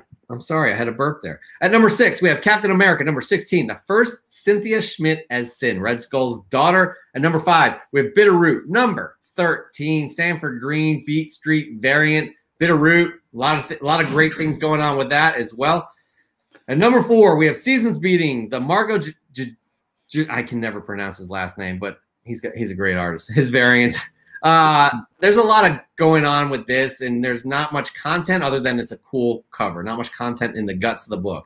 Number 3 is Witches number 1. Number 2 is Superman 10 Cent Adventure, the first appearance of a different version of Supergirl, CRL, which a lot of people are speculating that she will be that version of Supergirl in The Flash. And at number 1, we have the regular the cover A, Hardcore number 1. Quite an interesting list this week, Chris. I'm sure you're going to get into a lot of things as to why. Raj, what do you think about this list, this top 10 list? I don't recognize it for nothing, man. Yeah, I mean, there's definitely a lot of books like these are out of nowhere. Yeah, I mean, what makes a book like Witches all of a sudden be in the top 10 again? I'll tell you, this is why. Options. Scott Snyder tweeted that he's done with the script for Witches, but we don't know where it is in the process of development. We don't even know if it's picked up. I mean, maybe there's something out there years ago that they picked up. And there's hardcore, like what is this hardcore? Hardcore is that's picked up. That's a Skybound book, a Robert Kirkman book that I do believe is optioned. Yes. So these no names are just because they've been optioned and people are jumping on them before they blow up too much. Exactly. Iron Man, the infamous Iron Man is hot because of the Tony Stark AI, because everybody's assuming that Robert Downey Jr. will come back for the Ironheart show. I mean, but Wolverine versus Venom, 117. Marvel Comics, I don't know. Onslaught, I don't really know. Anyways, but Chris knows. Chris knows a lot. Chris, get into it. And me and Roger. Yeah, your theory, not on your theories, but on why people are just rushing out to get this stuff. Go for it. Right. I do want to say, I personally have stayed away. I always give a big shout out to independent books. Jeff, we've been doing this for over a year now. We know that if there's any type of talk about something being optioned with any type of independent book, it's most likely going to show up on this list. So kudos to that. But for me, it's kind of taking me away from picking those type of books because it's almost redundant. Real quick, I do want to address one thing that Doug Bratton says, "Hey Raj, hashtag 3 Men in the Basement." But Dan brings up a good question. I want to reiterate this. How do you base this top 10? We don't. It's cover price basis off of sales data, off of eBay, Mercari, a variety of other sites. I'm not sure, but it's data on sales, and this data is not accurate too. It's skewed because somebody could be paying $50 for some 50-cent book out of nowhere, and all of a sudden that book is hot because it's the price is right. So it's not a perfect system, but it's and Chris and I opinion, it's one of the best ways to track how hot books are is with this top 10 list and these sales. So that answers the question. Wanted to get that out. Absolutely. And it shows you guys how we as a market, as consumers on the market, react to things, right? We're never going to get away to where we track the actual sales of books. Why? Because nobody's tracking actual LCS stores for one, right? So, you're never going to have an accurate top 10 list when it comes to actual sales data, but you have enough here to where we can look at how we're reacting on the market. And so looking at my top 3 picks today, again, I try to go with different things that are interesting to me. All right. So my number 3 pick on the list was X-Men number 53, the first full appearance of Onslaught. This is a really fun pick for me because Onslaught recently reappeared in Way of X number 2. All right. Now, before I talk about the book, let's look at the numbers. 130% increase in sales with a CGC high 9.8, $265. Decent money for a 90s book, mid-90s. This is a book that made it to the top list. because of the comic books, right? The character showed up in a new X-Men book. Everyone's rushing back to say, ooh, Onslaught. Who? Maybe it's new characters saying, who is this Onslaught? I want to get the first appearance. Maybe it's older collectors like us that are like, oh, man, I remember collecting Onslaught in the 90s. I'm seeing him in Way of X. I'm going to go back and grab that first appearance. It's always exciting to me when books get hot because they're specific to what's going on currently in the comic books. And look, it's, you know, call it speculation, call it this and that, but it shows that people at least have their eyes and ears and head to what's going on in comic books right now. And it's not just about what's being optioned, what's going on in the movies and so forth. There's a lot of different collectors in this hobbies, in it for different reasons, and we're looking at different factors, and that's why I had to talk about this book, because I think it's absolutely cool. I love it when a book is hot because of another comic. Yep. It's one thing when it's optioned. That's people who don't know comics jumping on something because they saw something on TV, or if a movie comes out, a new character, a new TV show. A lot of those sales are from people who don't know anything about comics, but they think that they can make money off of that speculation and buying that comic. But when you have a comic that's hot because that character showed up in another comic, that means people read that book.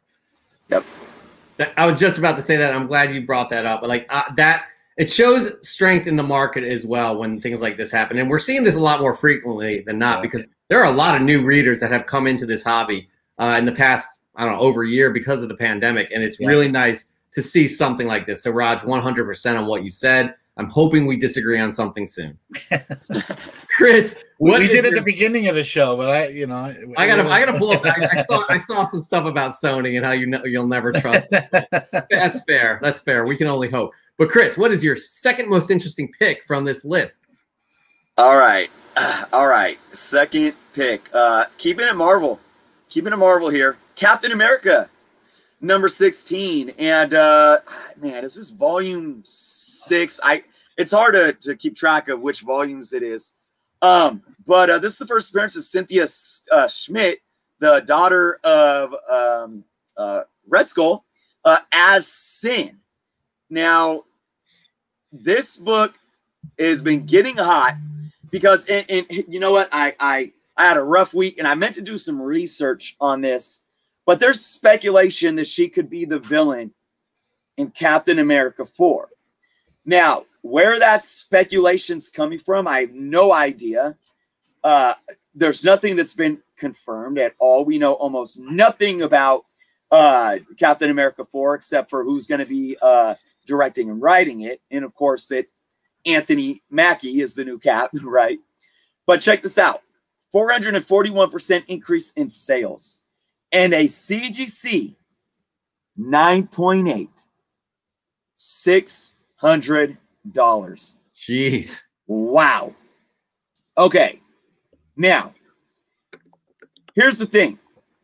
I'm all about speculation. I will not say that I'm disagreeing with Roger, because Roger did bring up a good point on the last book about sometimes it's people that, you know, just see something on the TV show. I won't sit and say, you know, Roger, I like to look at it as a broader perspective of things. I can't just sit and say that it's people not wanting to, that don't read comics or just want to make money. I see it as the fact that people are just in tune to speculation. So in my opinion, what makes these books hot when there's speculation is that everyone jumps on it. The readers, the collectors, the people that want to invest, the people that want to speculate and flip. But once you get to a certain number too, the speculators kind of fall off because there's almost no wiggle room for them to make any money. So when a book like this hits a 9.8 and hits a $600 sell, you're like, man, somebody that wanted that book paid $600 for it. It's absolutely crazy. And I'm all for speculation, but it goes to show, and you can look at all the variables and you can take it or leave it, but people are putting money in comic books. This is a modern book that, I mean, $600 for 9.8. That's madness just on some speculation. It's crazy. That's the market. Yep. That's the market these days. And we're seeing crazy, like crazy prices going here that you never would have imagined. And I don't know, it's kind of exciting. Raj, what do you think? Yeah, I mean, even for books that just a year ago were peanuts. Mm-hmm. Look at the price of a X-Men. Of course, I'm going to forget the number of First Bishop. Mm-hmm. They go for like $500-$600 right now, 9.8. Yeah, a year ago, you could have bought that for less than $100. Mm-hmm. Yeah, and it's how about Spawn #1? Those are throwaway books a year or two ago. Now they're same thing, $400, $500, $600. People are paying for these things. It's incredible. So this market's so unpredictable. We'll see what starts happening when people are able to spend their money elsewhere, when things start opening up with the pandemic. So we'll see. A lot of people think that a bubble's going to burst. A lot of people think that this is going to continue on. Well, the thing is that there are books that people want because it's the drop off from a 9.8 to a 9.6 on these books is incredible. So it's someone saying, I want the first appearance of Bishop, but if I'm going to pay for it, I want a 9.8. Yeah. And that's another thing to really that and I've talked about this before. There's a market for 9.8s right now, and it's booming. And everyone, you look at, like, we got 90s books, modern books. Oh, print run. No. Look at the census and look at how small of a number there are of 9.8 books on the census. Like this book right here. I guarantee you that the demand is extremely exceeding the supply of these books in 9.8s. Hey, plus it's a nice fully white cover, probably a bit harder to find in 9.8s. You got to keep in mind the 9.8 market is a market in and of itself, and people are willing to pay that money. And what's the basic supply and demand? When demand exceeds supply, especially at this type of rate, that price is going to continue to go up because people are going to be willing to say, there's only a few out there. I want it. What do I need to pay to get it? Yeah, I agree. It's the 9.8 thing is real right now. Mm-hmm. You look at Amazing Spider-Man 252, a 9.8's, up almost $3,000 at this point. A 9.6 is like $600, $900 or something like that. That's crazy. People are going to pay good money for a book. They want a 9.8. Yeah, that's a crazy disparity. By the way, this goes along what we were talking about before. Miguel Grassa, Marvel does seem to release new content on comics based on future movie content. That's so true because Kevin Feige runs the comic book. I mean, he's head of that whole division, so he's overseeing that. I don't know when he has time in the day to get into the nitty-gritty, but I'm sure he's like, hey, down there, push this character, please. Give them their own series. So keep an eye on that, guys. Definitely keep an eye on what characters Marvel is pushing because it's likely you may see them on the big screen. All right, Chris, this has been fascinating, but this is it right here. Your last book of the week. The most interesting pick off of this list. What do you got? Yeah, very, very interesting. Let me get some water in. Okay, get it in. This is picked a DC book.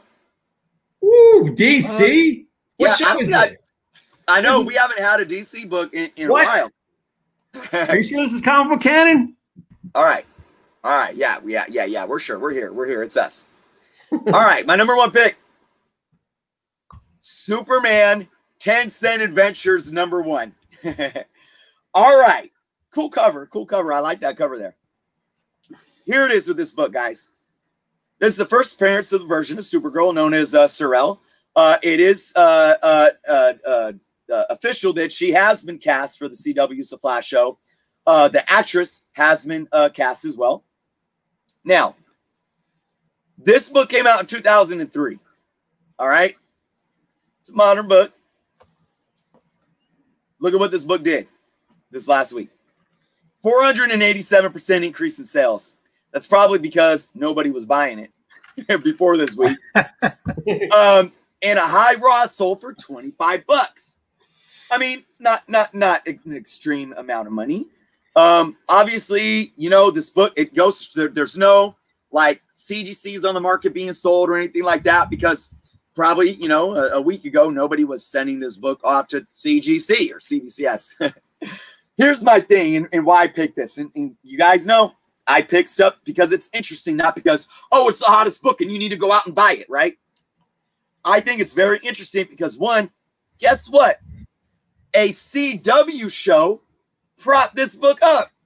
And I don't know about you guys, but between me and you, as someone who loved the first couple of seasons of Arrow, as somebody who loved the first couple of seasons of The Flash, the CW DC shows have gotten so horribly bad that, I mean, I still try to watch them, but it's hard. I can't even pay attention to them.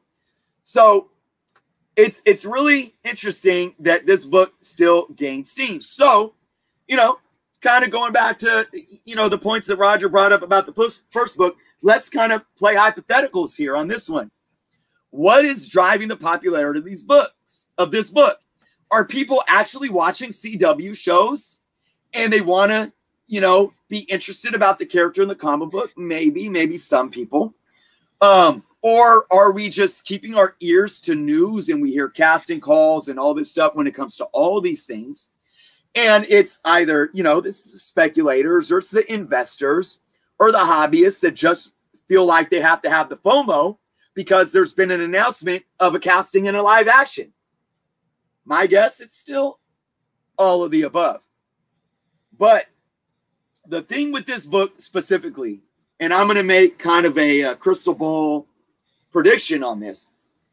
I know that the high raw being sold for $25 isn't that much money.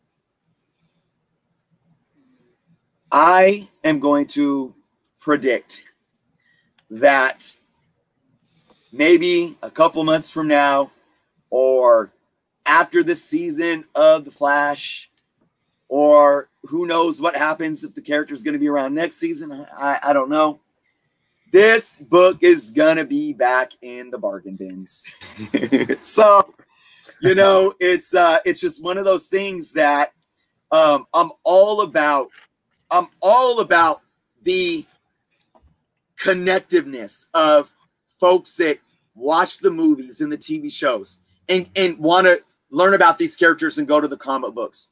I'm all about the films and the TV shows, bringing folks our age that can see these comic book characters that we grew up with on the pages be brought to life on screen. And I'm all about a healthy amount of FOMO when it comes to wanting to spec and getting like I do my top 10s on my channel. The top 10 Doctor Strange spec books, you know, ones that aren't really on people's radar. You know, maybe the Darkhold's coming in that Doctor Strange Volume 2, number 60, which is like the origin of the Darkhold and how it has to do with vampires. We know that vampires are coming in the MCU. We just seen the Darkhold in WandaVision. Okay, let's go get a copy. I'm all for that stuff. And then when we see him on screen, we're like, yes, and look, I got my copy. You know, you show it up. I'm all for it. But this is just one of those situations where I don't think CW, in whatever they're doing with their characters on their shows, is going to hold any weight. So that's why I said we don't do the top 10 because we want to talk about what's hot for you to be on your app and, you know, go on eBay and buy everything we're talking about. We're here to talk about why they're interesting. And I'll tell you what, this book is absolutely interesting. I don't care about it. I don't think I own it, and I don't ever care to own it unless maybe it was, as the title sent, a 10-cent adventure that I would pay 10 cents for.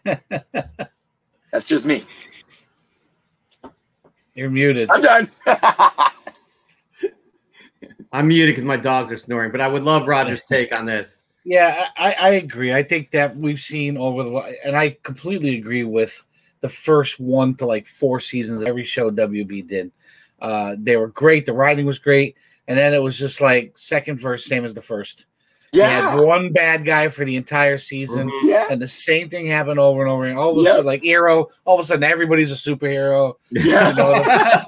You know, like everybody who puts on a mask is a superhero. And I think that I think that hurt some of the newer WB shows because I didn't watch Stargirl for that reason. I'm like, I'm so sick and tired of Flash. I'm sick and tired of Arrow. I don't know where they're going with this. I watched Supergirl. That got stupid, you know, but I think to your point, those characters didn't blow up. They went from a $1 book to a $25 book. But I think the same thing is said true about the DC movies. I mean, look at the first appearance of Doomsday. Yep. I mean, what was that, a $50 book after he showed up in the movie? If you got like the 5th print or whatever was the hard one to find, and that's a $10 book again. Like, you know, that's supposed to be a huge character, and they even brought him back in Krypton, the TV show, which I don't know where that is because that's one of my favorite shows to come out in the last good show. Decade. And I absolutely loved it. And they brought him back there, and it still did nothing. You know, like DC is in general, like even the first appearance of Darkseid is an affordable book right now. You know, after all the hoopla with the Snyder Cut, still an affordable book to get. So I think DC in general. So I agree with you. That book, you know, once whatever happens in the TV show happens, that's going to be a 10-set book again. Look, Chris and I talk about this on the regular about DC. There is no strategy. There's no leadership to instill. Like, there's no leadership that can guide the creatives to create. They're meddling. They're contradicting each other. They're making absolutely no sense because their shows and everything goes in their own direction. Not only their shows, their movies too. That's what I mean. The movies and the shows, there's no continuity. The executives say they contradict each other. They're making no. Chris and I went off on a rant a couple months ago on what Hamada was saying about something that completely contradicted what they said in DC fandom. It's garbage. And I'll be honest, Kamikaze brings up an amazing point. There's no true guidance with DC movie and TV, in my honest opinion. And that's Chris and I talk about this each and every week, that we're actually offended at how these characters have been treated, how this universe has been treated. Growing up, those are my favorite characters. Yes. And they've done nothing in the movies. It's been such a disappointment. And just, I mean, there's been a few decent ones here and there, but it's been a majority disappointment and just straight garbage. Garbage. Let me bring in Star Wars as an example of how the live action, right, and being able to take those type of properties and the connectivity of it all that Marvel's done so successful, right? Look at what Disney has been doing with Star Wars now, even with the animated stuff. And the connectivity matters because we can watch Mandalorian, and then we got Ahsoka out of it. We know she's coming. Yeah. We know we're getting a Obi-Wan show where Obi-Wan is obviously connected to it's all in the same universe. But even Clone Wars, even the Bad Batch, these are animated shows that exist within, they're telling stories of filling the holes in the same universe that's connected that we love. And when it comes, and look at the hype around the Star Wars comic books. There's something there when it all can be connected. We get pulled into the characters even more. We get pulled into the universe even more. And it does something to us as comic book fans. And when you have a property and a franchise like Star Wars that started in the movies and then went to comic books, yet we are still having this interlocking connectedness between the comics and the movie universe. It speaks to something, and DC just cannot do it. They haven't. And honestly, at this point, at least maybe in our lifetimes, I don't know if they ever will. And to kind of help jump on that point with Star Wars. So I don't know if I've become a big Star Wars guy, and I've gone back and I've started reading like the novels. I just finished the Thrawn trilogy and all that stuff. I read The Light of the Jedi before I started reading the High Republic books, which actually helps the comics make more sense, even though you don't need it. But the first episode of The Bad Batch, when I went to work, the first thing we all talked about around the cooler was that they saw Ezra Bridger as a kid. I mean, Kanan as a little kid. That was awesome. The way they crossed the two shows instantly, and everybody recognized how genius that was, that you saw Kanan and you found out why he was all by himself and what happened until then. And I watched all the Clone Wars. I've gone back and watched the last season of Clone Wars 3 times. I've watched Rebels. I'm a huge Sabine and Ahsoka fan. I cannot wait to see the two of them together in a show. I just had a commission done with the two of them on the cover. But to have that all kind of, you put the Bad Batch and you're like, wow, they just had Kanan on there. That's amazing. Like, I didn't even realize where in the continuity of Star Wars the Bad Batch was until that first episode when they actually showed Kanan and showed that the Bad Batch saved him. and that's what actually there was their demise as far as being kicked out, like being called traitors or whatever. Sorry, spoiler if you hadn't seen them, but we are on like episode 4 or 5, so get with it.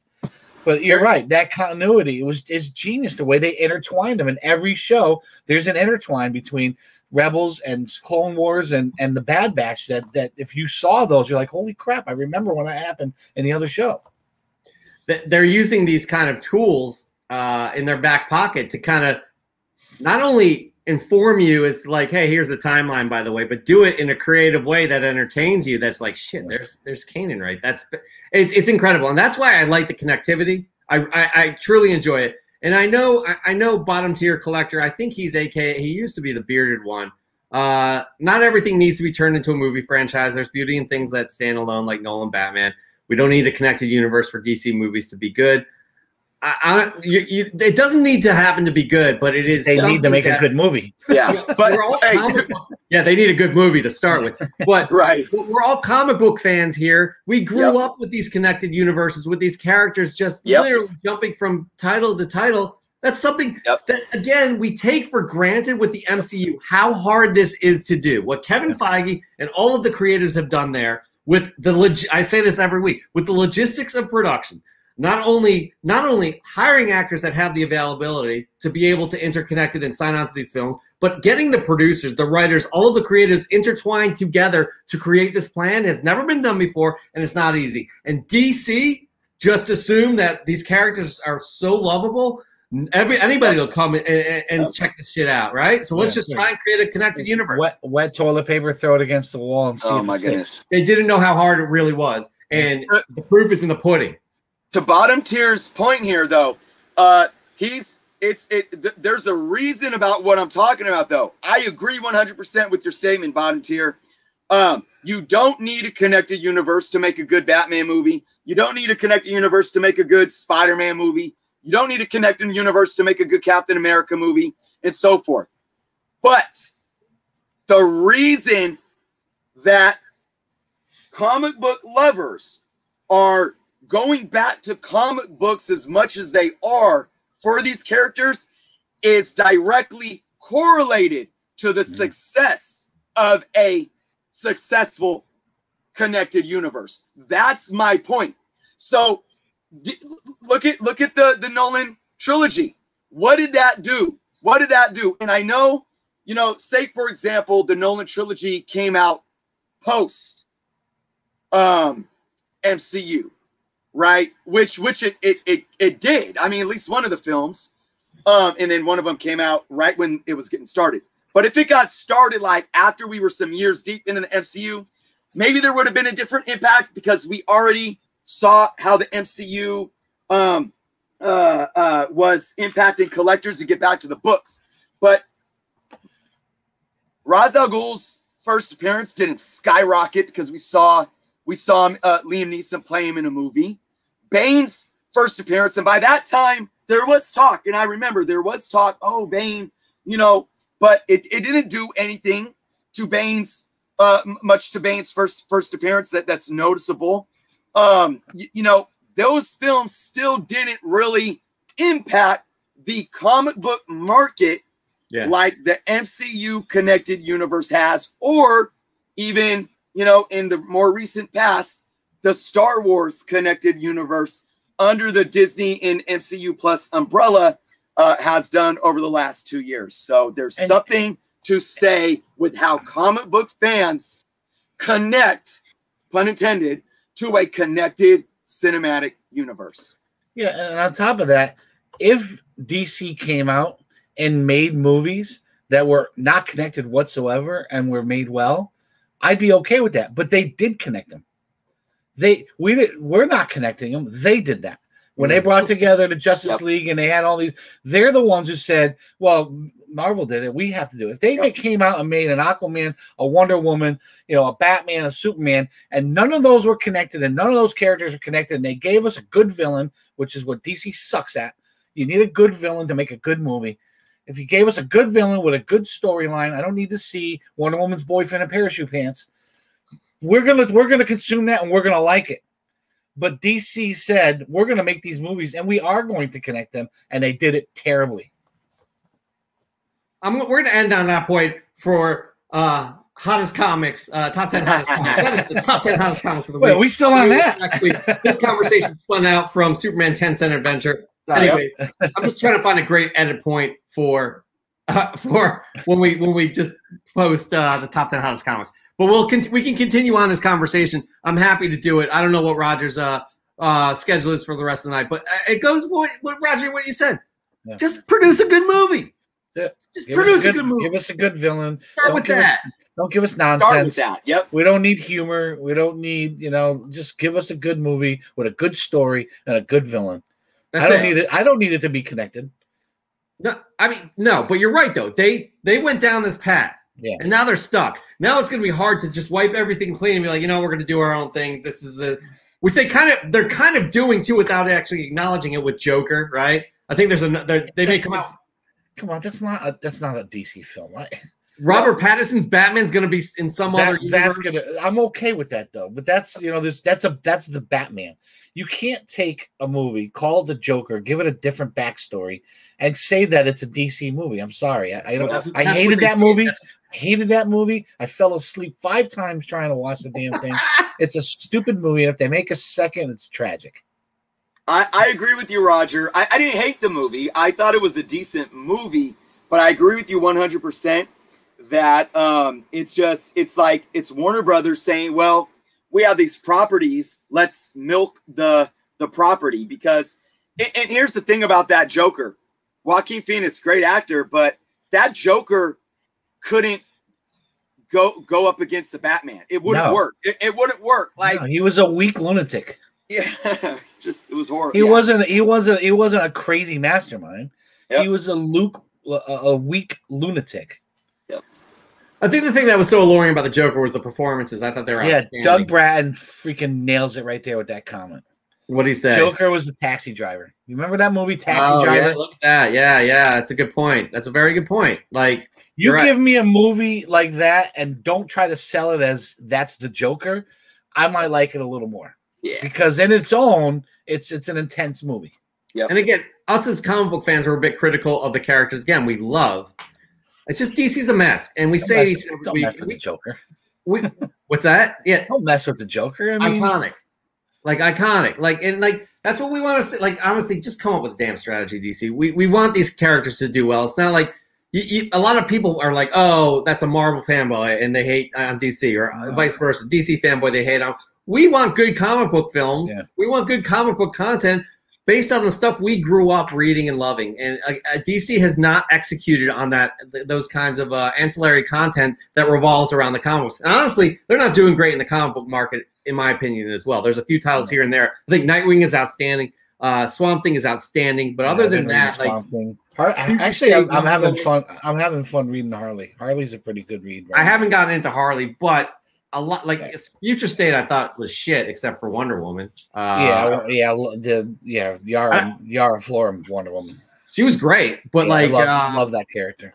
But I think Raj, we had you on a year ago, a little less than a year ago, but we were talking about how excited we were about Future State and the diversity they had there. Yeah. They didn't execute, in my opinion. Overall. No, they didn't. They didn't. Other than, I'm really enjoying the other history of the DC universe. That was a great read. Very great read.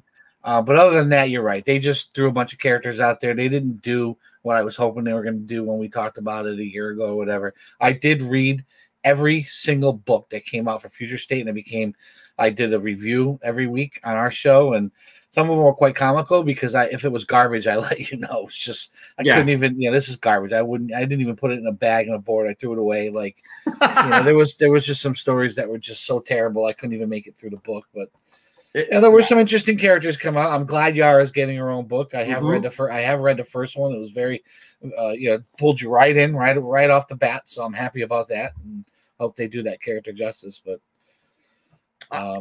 Bravo Comics brings up a really good point. Maybe the problem is they're listening too much, as in DC, possibly to younger consumers who didn't grow up with the same love and respect. I think the executives are listening too much and don't know these characters at all. Like, Feige grew up as a fan. Yeah. Feige got into production, and Feige's like, yo, this could work, creating a universe. And when they announced Iron Man and what they were going to plan on doing, that blew my mind. I'm like, what? So Feige does tip the hat to fans, but he knows what works. And he also, let's step back and plan this before we start filming. Yes. You have. They had a plan. I mean, the fact that Samuel L. Jackson shows up in every movie showed you that they had a plan from the beginning. Mm-hmm. Did they know they were going to end up in Civil War? Maybe not, but they knew this is the direction we're going to go, and we're going to grow from there. And this is all going to be connected. DC's like, hey, we can do that. Let's do this movie. Wet toilet paper. Yep. Oh, crap. I got no more toilet paper to wipe my butt. It's really like the executives said, well, we have as much money as Disney. We could do it too. Yeah. And that's all they think they need. Money, big studio money, big actors and direct whatever, and we can do what we don't. Yeah. Feige and team knew, like, haste makes waste. Yeah. Haste makes waste. Feige and team said, we're going to sit here for 12 years before we climax. Yeah. And they did. And we're going to build it. We're going to build it. We're going to build the foundation, and we're going to build the skyscraper from the foundation first. And they made us a solid foundation.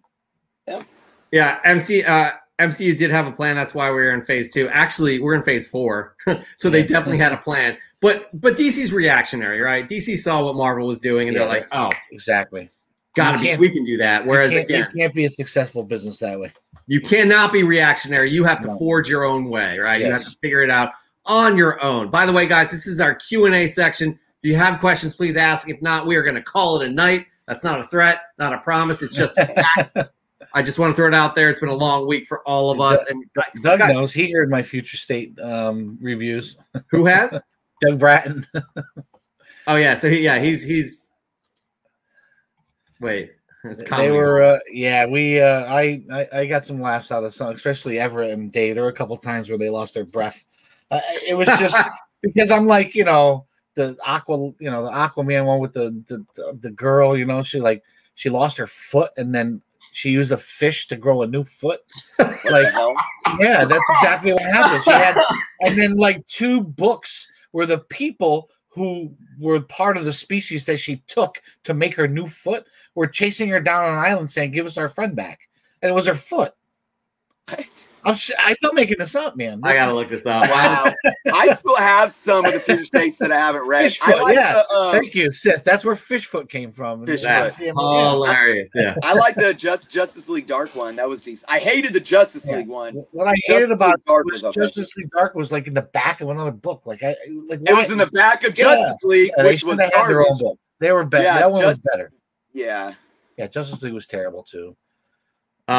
Steve Bradley, do you guys think Black Panther 25 Gleason cover is going to pop? It hasn't popped yet, so I don't see it popping like Amazing Spider-Man 55. Yeah, what does pop even mean? Yeah, I think the Gleason era is done. Yeah, I think he's going to put out good books, so nobody's going to go crazy for it. No.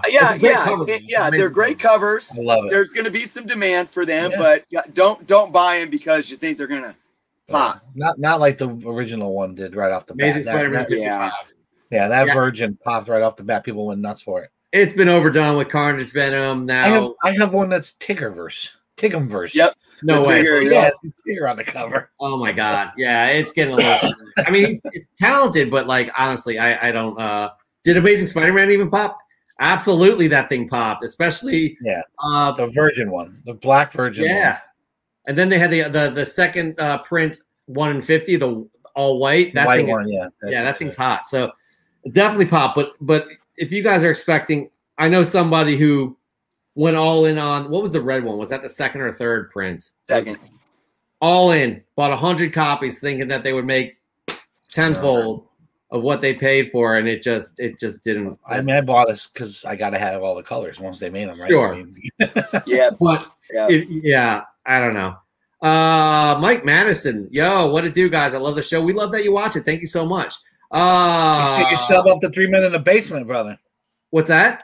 Make sure you sub up the 3 Men in the Basement. That's what absolutely 100%. Not only sub them up, follow them on Instagram. Raj is 1/3 of the super powered group, the 3 Men in the Basement. Hit up 3 Men in the Basement on IG. Guys, the link is down below. If you Nice like and good easy. comic book content, if you like cranky Canadians, if you like interviews with top-notch talent from the comic industry, you're going to want to sub up 3 Men in a Basement. Their link is below. Sub them up. I don't know. What more can we say, Chris? Like, honestly, what more can we do? Like, Raj, you may not like the Habs, but you'll like Raj and his comic book opinions. And by the way, major props to you, Raj, for joining us tonight. Game 2 of the Montreal Canadiens series against the Winnipeg Jets. Saw that they won 1-0. Well, that's good stuff, man. I would not have shown up on anybody else's show if it was the Flyers or the Sixers. So mad props. We really. When you got teenagers and you got YouTube and you got sports, you learn to juggle everything. It's amazing. Honestly, I have a 5-year-old and I don't know what I'm doing. Yeah, and not for nothing, the crying doesn't get any better. It doesn't. I have a daughter who's her first year in college, man. When she graduated high school, just like a little baby. They were showing watching her perform dance. Like, she went to School of the Arts. She's performing on stage like a little baby, dude. So. All right.